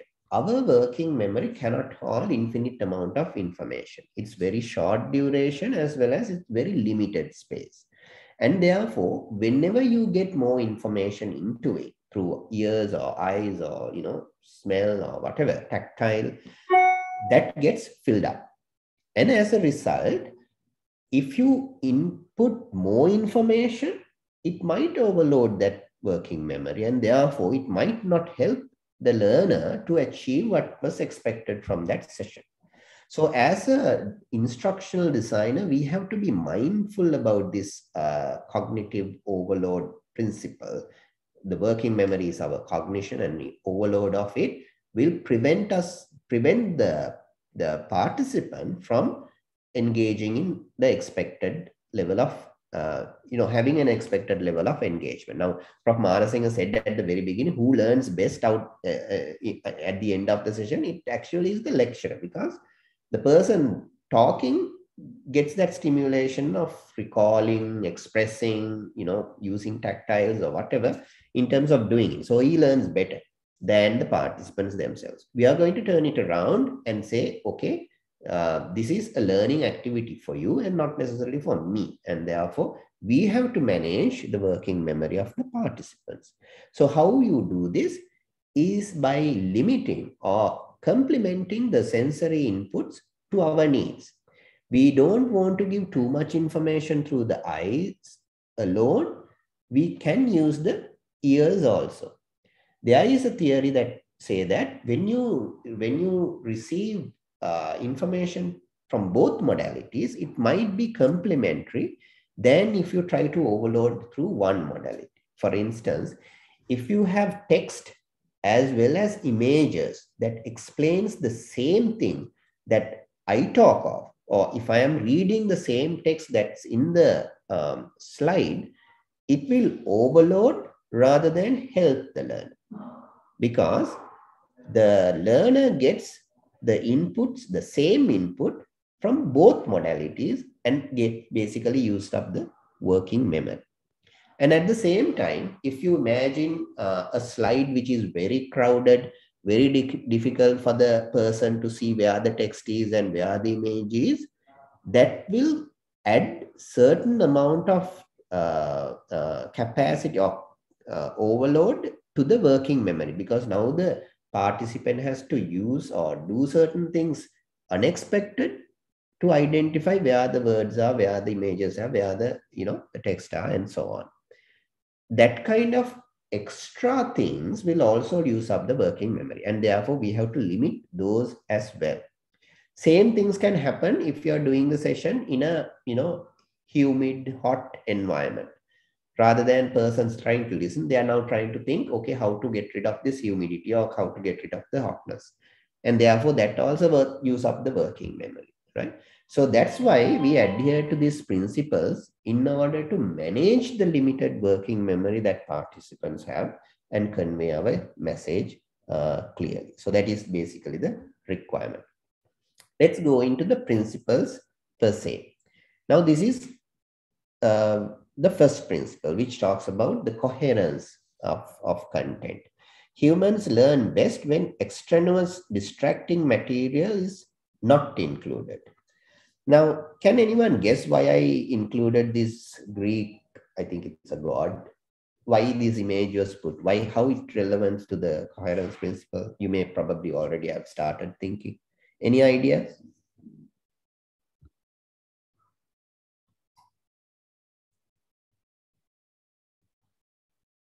Anyone? Why is that Greek god here?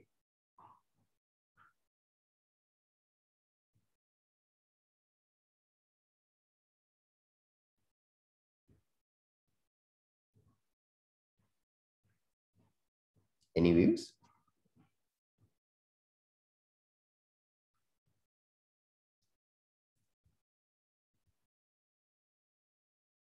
To distract, yes, exactly. So somebody will say, yes, it's to distract. So I don't know who this Greek god is, but this was a picture that I could find on the internet. I thought it looks nice.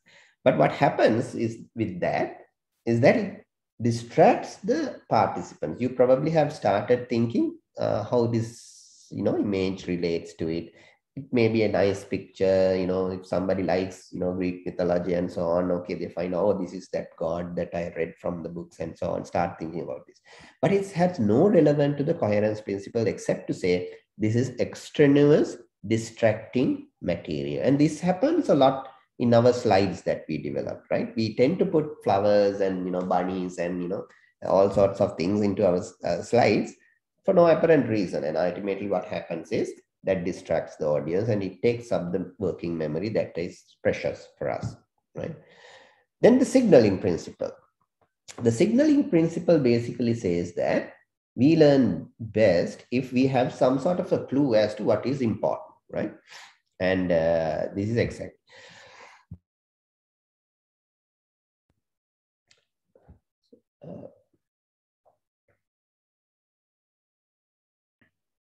This is exactly what we were talking about.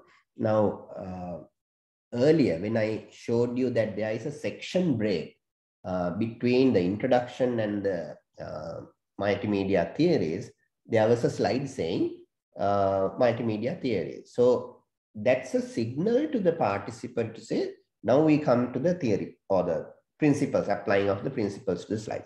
Similarly, sometimes we highlight, sometimes we make it bold, or sometimes change color of a particular point. And that's a signal that you can adapt. And using signaling principle, either in the form of highlights or either in the form of boxing or arrows or whatever, will help learner to keep track of things as well as to gather, pay attention mainly, and focus on that particular item. So that's the signaling principle. So you may have inadvertently used these, right? It's not that you did not use, but now you know why you have used it, right? It's actually a multimedia principle that you can use. The redundancy principle. Now look at this slide, right? Now this is about the gross domestic product in Sri Lanka, and GDP in Sri Lanka is expected to reach $88 billion by the end of 2021. According to Trading Economics global macro models and analyst expectations, in the long term, the Sri Lankan GDP is projected to trend to 97 billion in 2022, according to our econometric models. Now you watch the chart, you listen to me. Is that useful for you? Or could I done something different? Anyone? use only the graph and explain? No need to type the words? Yes, exactly. Because that probably would have been additional material, or I have actually not used the whole multimedia, facility to the best of its potential, right? So I could have just had the chart as he suggested, and probably have talked it over, which should have had the same impact, right? Or I could have had some points on the side, and I could have explained it. That would have been a better option, where you complement with all these information, you complement. Your narration has a lot of impact on the message that you're going to be delivered. And you need not to talk what is in the slide. And that is a waste of information, waste of capacity, the cognitive capacity of the participants, right? It may be easier for us just reading it, but it's a waste of the cognitive capacity of the participants. The spatial congruity is another important principle. As you can see, the picture A and the picture B, when you look at it, which picture do you think is easily comprehensible for a student? You can just type A or B. A. Yes, somebody said A. Others?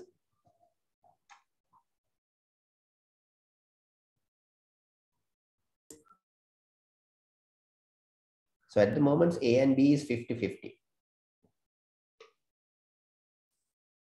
Okay, B. So now we are getting more Bs. Let's see a few more. A, B. Okay, somebody who said A, can I ask why you say A instead of B? So it's easy to identify with the numbers. Okay. Just the number is what is the process of identifying a particular part of the skull for a student?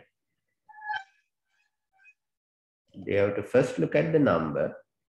And then they have to go to the list. Then they have to browse to the particular number and identify the part. And they have to match it again with the image. In image B, the process is straightforward. You look at the image, you see the name. You look at the image, you see the name, right? So this is a way of actually minimizing the workload that someone has to do in order to gather that particular information. So in fact, B is more, according to the principle of the spatial contiguity than A. But however, in some instances when there's a lot of information, you might use the other way around. But again, a lot of information is not a good thing. And therefore, it's basically easier to label content closer to where it appears in a slideshow or PowerPoint such as this. So thank you very much for that inputs actually. Then there is a thing called temporal contiguity also. This was spatial contiguity, temporal contiguity is next. This basically tells if we overlay the narrations along with other material like the images and text, it's better than presenting the narration after a particular other input. Like I show the table first or image first, and then in the next slide, if I talk about that doesn't add value, right? We learn better if these are presented together, right? And sometimes you might think, okay, presenting together will be use up working memory more than, presenting it next, right? I mean, that probably would have been the logical thing to think of, but it is not necessarily the case because these are relevant. The two channels don't really compete with each other. They complement each other. And therefore, I'm talking about the visual and the auditory inputs.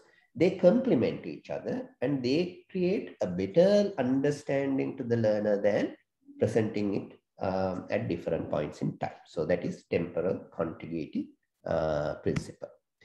Then the segmenting principle. This we all know. Rather than teaching a complex task in one go, it's best to segment it into smaller tasks, right? That's what we see here. The image, you first have to need to know how to juggle a single ball and then 2 balls and then 3 balls and so on. That's how the complexity builds up. And that's what we tend to do. So that's how people learn better.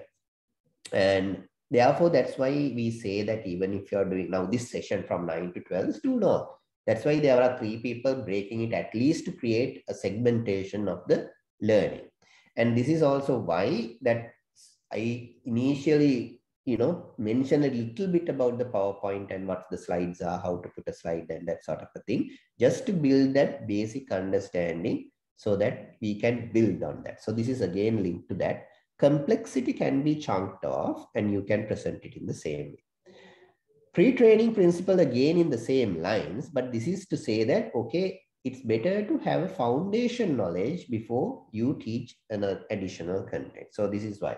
If you are a teacher who has already taught, it may be easier for you to understand these principles than somebody who has just come for teaching, who had not done previously any teaching activities, right? So pre-training principle, even in the PowerPoint slide presentation or instructional material when you're developing, it's good to talk a little bit about the background, about the basics and so on before going into a particular segment. You see that in documentaries. If you look at Discovery, National Science, everything, they start off with the basics. They describe the basic stuff. They don't go into the complex stuff first.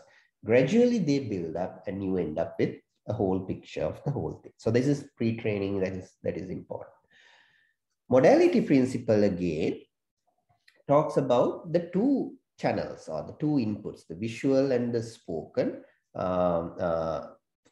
words. And it says humans learn best from visuals and spoken words than visual and printed. Why is that?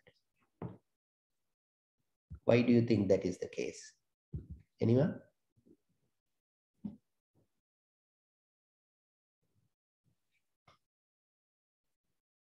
Most of them are auditory learners.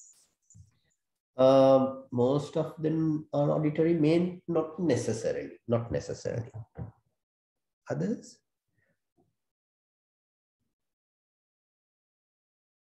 Yes, somebody said 2 senses activating. That is exactly true. Because when you say visual and spoken words, visual is eyes, spoken words is ears. If it is visuals and printed words, it goes through the same channel, the visual, right? Eyes. So therefore you tend to, separate it, and that complements rather than overloading things in one modality. And that's the importance of a narration also, isn't it? Narration will then make use of a different channel which complements rather than having just slide with a lot of text. Narration will add more value to that particular presentation. Then the multimedia principle talks us about the importance of pictures, right? You may have noticed during the COVID-19, some of the most widely circulated messages from these WHO, CDC and other organizations, even in Sri Lanka, the Health Promotion Bureau and so on, are infographics, right? Infographics are like giving a particular message in a very concise way using pictures or images. And that has more impact in terms of learning or conveying a message than text alone, right? So there are, texts that are very lengthy, talking about the, how the disease spreads and so on. People may have not even read. But an infographic, at a glance, if you see it, that is having more impact than the text alone. So, it is true for our students also. So in the multimedia learning, that is why it's called multimedia. Also, you use whatever the images, text, videos, animations, and so on together to complement, and therefore that will have more impact. Personalization principle again talks about how you present things. Now, the example that I usually give is modern day radio stations, right? Olden days, if you listen to radio stations, you will hear something like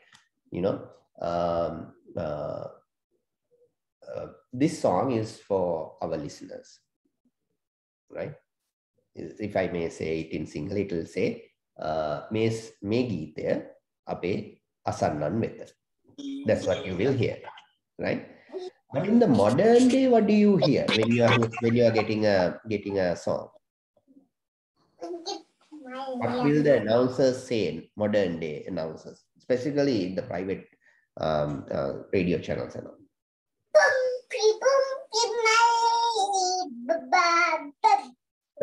So the girl is answering me, or she's singing?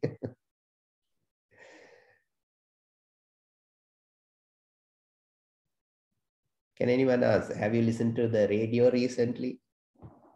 What do they say when they offer a song? You can say in Sinhala if you wish.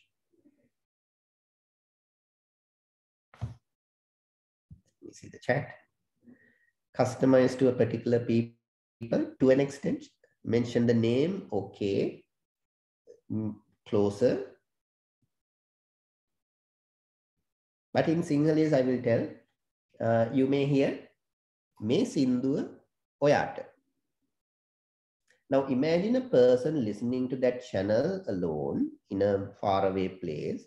When somebody said, me sinduwa oyata, what do they feel? As if it's being presented to you, it's personalized.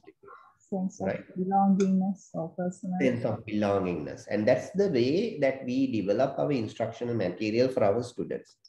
What you see here is more formal, right? Making a video, developers. So what Dr. Roshan has said, I have put into list saying, this is how you make a video. Develop a storyboard, identify actors, rehearse the video production, record, edit, publish. That's the formal way of presenting it. That is okay to be in the slide. But as the narrator, I won't follow the formal thing. I would say, if you're developing a video first, you have to develop a storyboard. That will allow you to identify who are the actors. Now, as soon as I put the first person narrative, that is you, then it kind of becomes personalized. So the whole material or the instructional material that you develop for online, it's best for a person to have it in a conversation voice or informal voice in order to convey that message, because personalization makes humans learn better, right? So that's an important principle. Then if you go to a voice principle, now we have heard now in some of these narrations, we hear a robotic voice. People tend to use the narration to translate, and for them designers, that seems to be an okay thing, but it is not. People are more fond of human voice than a computer generated voice, and therefore voice principle is an important thing. So we as educators or teachers, we have to develop this skill. It's a skill that we need to have. And of course, people have when they do your, live sessions in the classroom and all, but now we have to develop it in order to develop your instructional material. And that's an essential skill for any teacher. The image principle again talks about, these modern videos that you see where you have a talking head. Now, talking head is like, if I come in full screen, and now also I'm there, but I have a slide. In the videos, you see, a person standing up or closer to the screen talking about it. You see the person more than the slide or that content. It looks good. It looks more personal because there's a person talking and so on. But statistically, that has not shown to have any significant impact on learning. So the talking head does not mean people learn better, right? So it's not essential for you to have your, talking head means your, head, appearance in the slide. It's not essential because it probably not have much of an effect anyway. So if you can on and off, appear, even if not, it doesn't matter. But narration is important because you're tapping into the different channel. And if you can manage that, that probably will be good enough in terms of developing content. Right. So these are basic things that I have to, in regard to the principles of instructional design or slide-based instructional design that I wanted to talk about. Is there any questions? Are there any questions?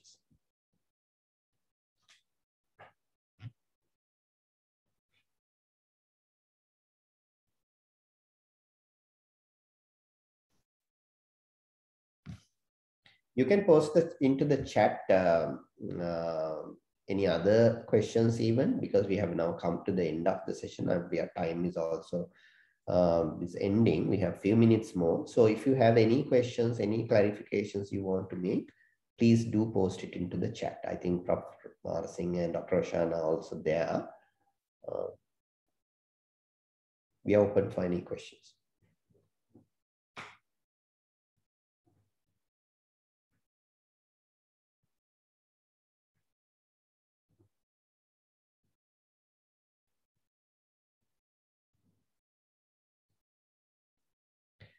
Dr. Roshan, Prof. Marasinghe, do you want to add anything to the discussion?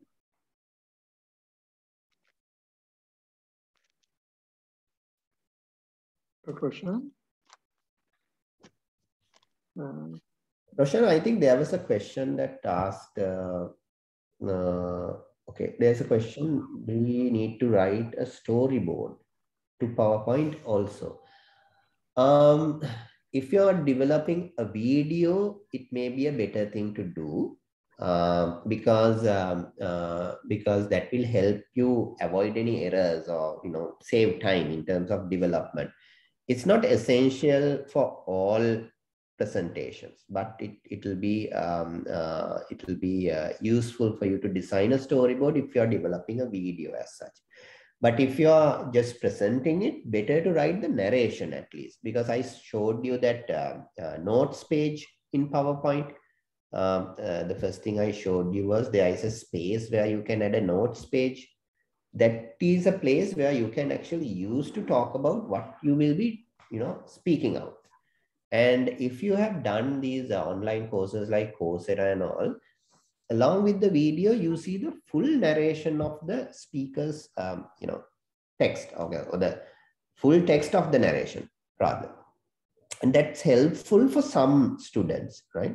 Some students may be with hearing difficulties, or students who are having various conditions where, they are having difficulty in comprehending the audio, or even for certain learners who are strong visual learners.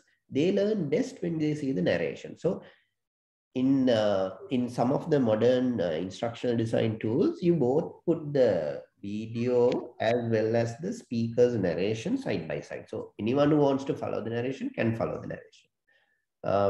So that is an important thing rather than the storyboard from a PowerPoint or slide-based presentation point of view. Hope that answered the question. Then there was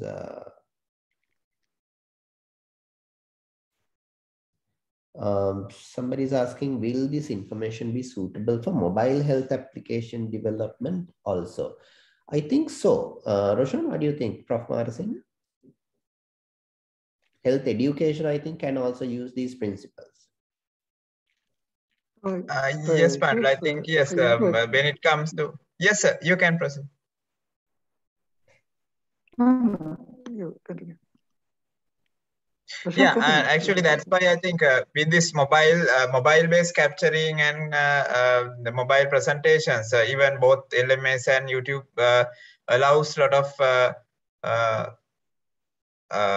the mobile-based content delivery as well. Now, that's where one area this entire content business is moving into, because more and more mobile devices are being used, especially now in with this pandemic situation, and also mobile is closer to the user. It's a device which always carried with, and so even with a small break, they can access the material, and so even that's good for a working adult. I think mobile is very good, and delivering the mobile-based content to even as a health message to general public, mobile would be media which has higher reach, so that would be better. Prof. Marasinghe? Yes, of course. Yes, this is a very, very good question and has been asking for years and years.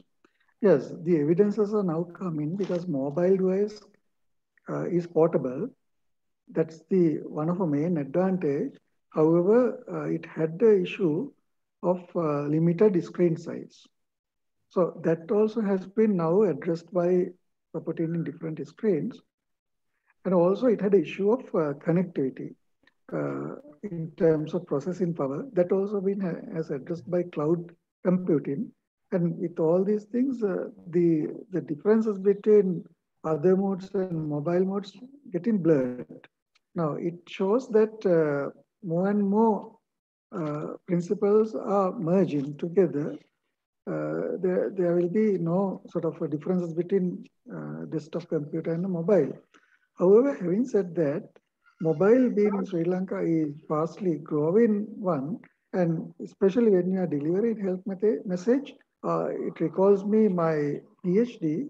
I designed it's a delivering health messages through mobile phone in 2010, assuming that mobile will come into place in future in Sri Lanka. So that is happening, and that already happened. In education also that is so. So therefore, however, to counteract with some limitations, what they have, software developers has done this, is that there are two versions usually, mobile version and web version. When we are saving your presentation, you need to be little mindful about this task, because sometimes there are sort of applications which it's not. Sometimes if you develop web-based, it might not appear as in the mobile platform, which has a little difference. So technically that is so. However, having said that, these principles, we have discussed a lot about principles today, and people have interested in asking some principles, why it is not available in Sri Lanka. It is not available in Sri Lanka because we are not using it. So that's my simple answer, because if we are using it, it will be available. So we are the people actually has to take these new innovations and test it on us. And then if evaluation, we can continue, we can remove it. So to do that, we need to develop kind of a culture. That is why we usually encourage to have a evidence-based culture. So when you are developing evidences, one of the research strategy you can apply is action research. So action research make you to generate evidences while you are working, and based on that you can take decisions. So this kind of movements we need to go on. I think I don't know whether I have answered to your question or I have confused you more. Yeah, no, I think those are very useful comments, especially because now when we develop a PowerPoint or a presentation, what we mostly see is that we give more focus on things that to the, even when I talked about this talking head, we give priority to the person standing in front rather than the, this visual slide that may be contributing to the learning. What happens is when you use mobiles, the screen is smaller, and therefore when the large part of the screen is used up by the talking head or the person, the information that really complements to the learning, or the diagrams or the images that may be useful, appears as a smaller section of that screen. In a mobile, it will be very much smaller. In a computer, it may be good. Many of our learners use mobiles and not necessarily the computers to access the LMS even. So it's a very important area for us to think when we design instructional material, both for health promotion, health education, as well as for teaching, that it fits mobile as well. And that is why, if you saw the last presentation, I deliberately kept a lot of white spaces as well as very limited amount of content. And because in a mobile also, that will clearly appear, and that's going to contribute back, because the narrator can then do the job of giving that information, additional information that you cannot have in that slide. So I think it's very relevant, and that's good inputs that you're bringing in. Thank you very much, Pandula, for that compliment. I think we are crossing our time. Yes. Roshan, anything you want to add before we are winding up? I think Prof. Asel. Yes. Yes. Before that, I will give a small message. So one small thing I need to give.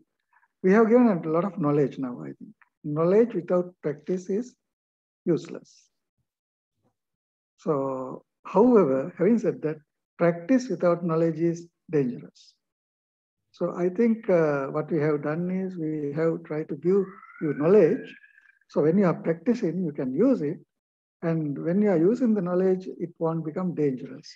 So that is a message I want to give. Thank you very much for inviting us. Thank you very much, Professor Marasinghe and Dr. Pandula and Dr. Roshan for this very informative session. Although we couldn't run it as a workshop per se, I think there was a lot of engagement and interaction, and the participants used the chat function very well, and there were fantastic demonstrations. So I'm sure you should be able to apply all this knowledge in practice in the future, near future. So once again, my heartiest thanks to all the resource persons and to all the participants today. And for the participants, of course, I hope that all of you would join us for the main conference of the Colombo Conference in Medical Education on the 19th and 20th of this month. So with that, we'll wind up this session. Thank you again for everyone, and have a good day. Thank you, everyone. See you all. Bye. Thank you. Thank you very much, everyone. Thanks, Roshan. Thanks, Pandula. Thanks. Thanks, Asila.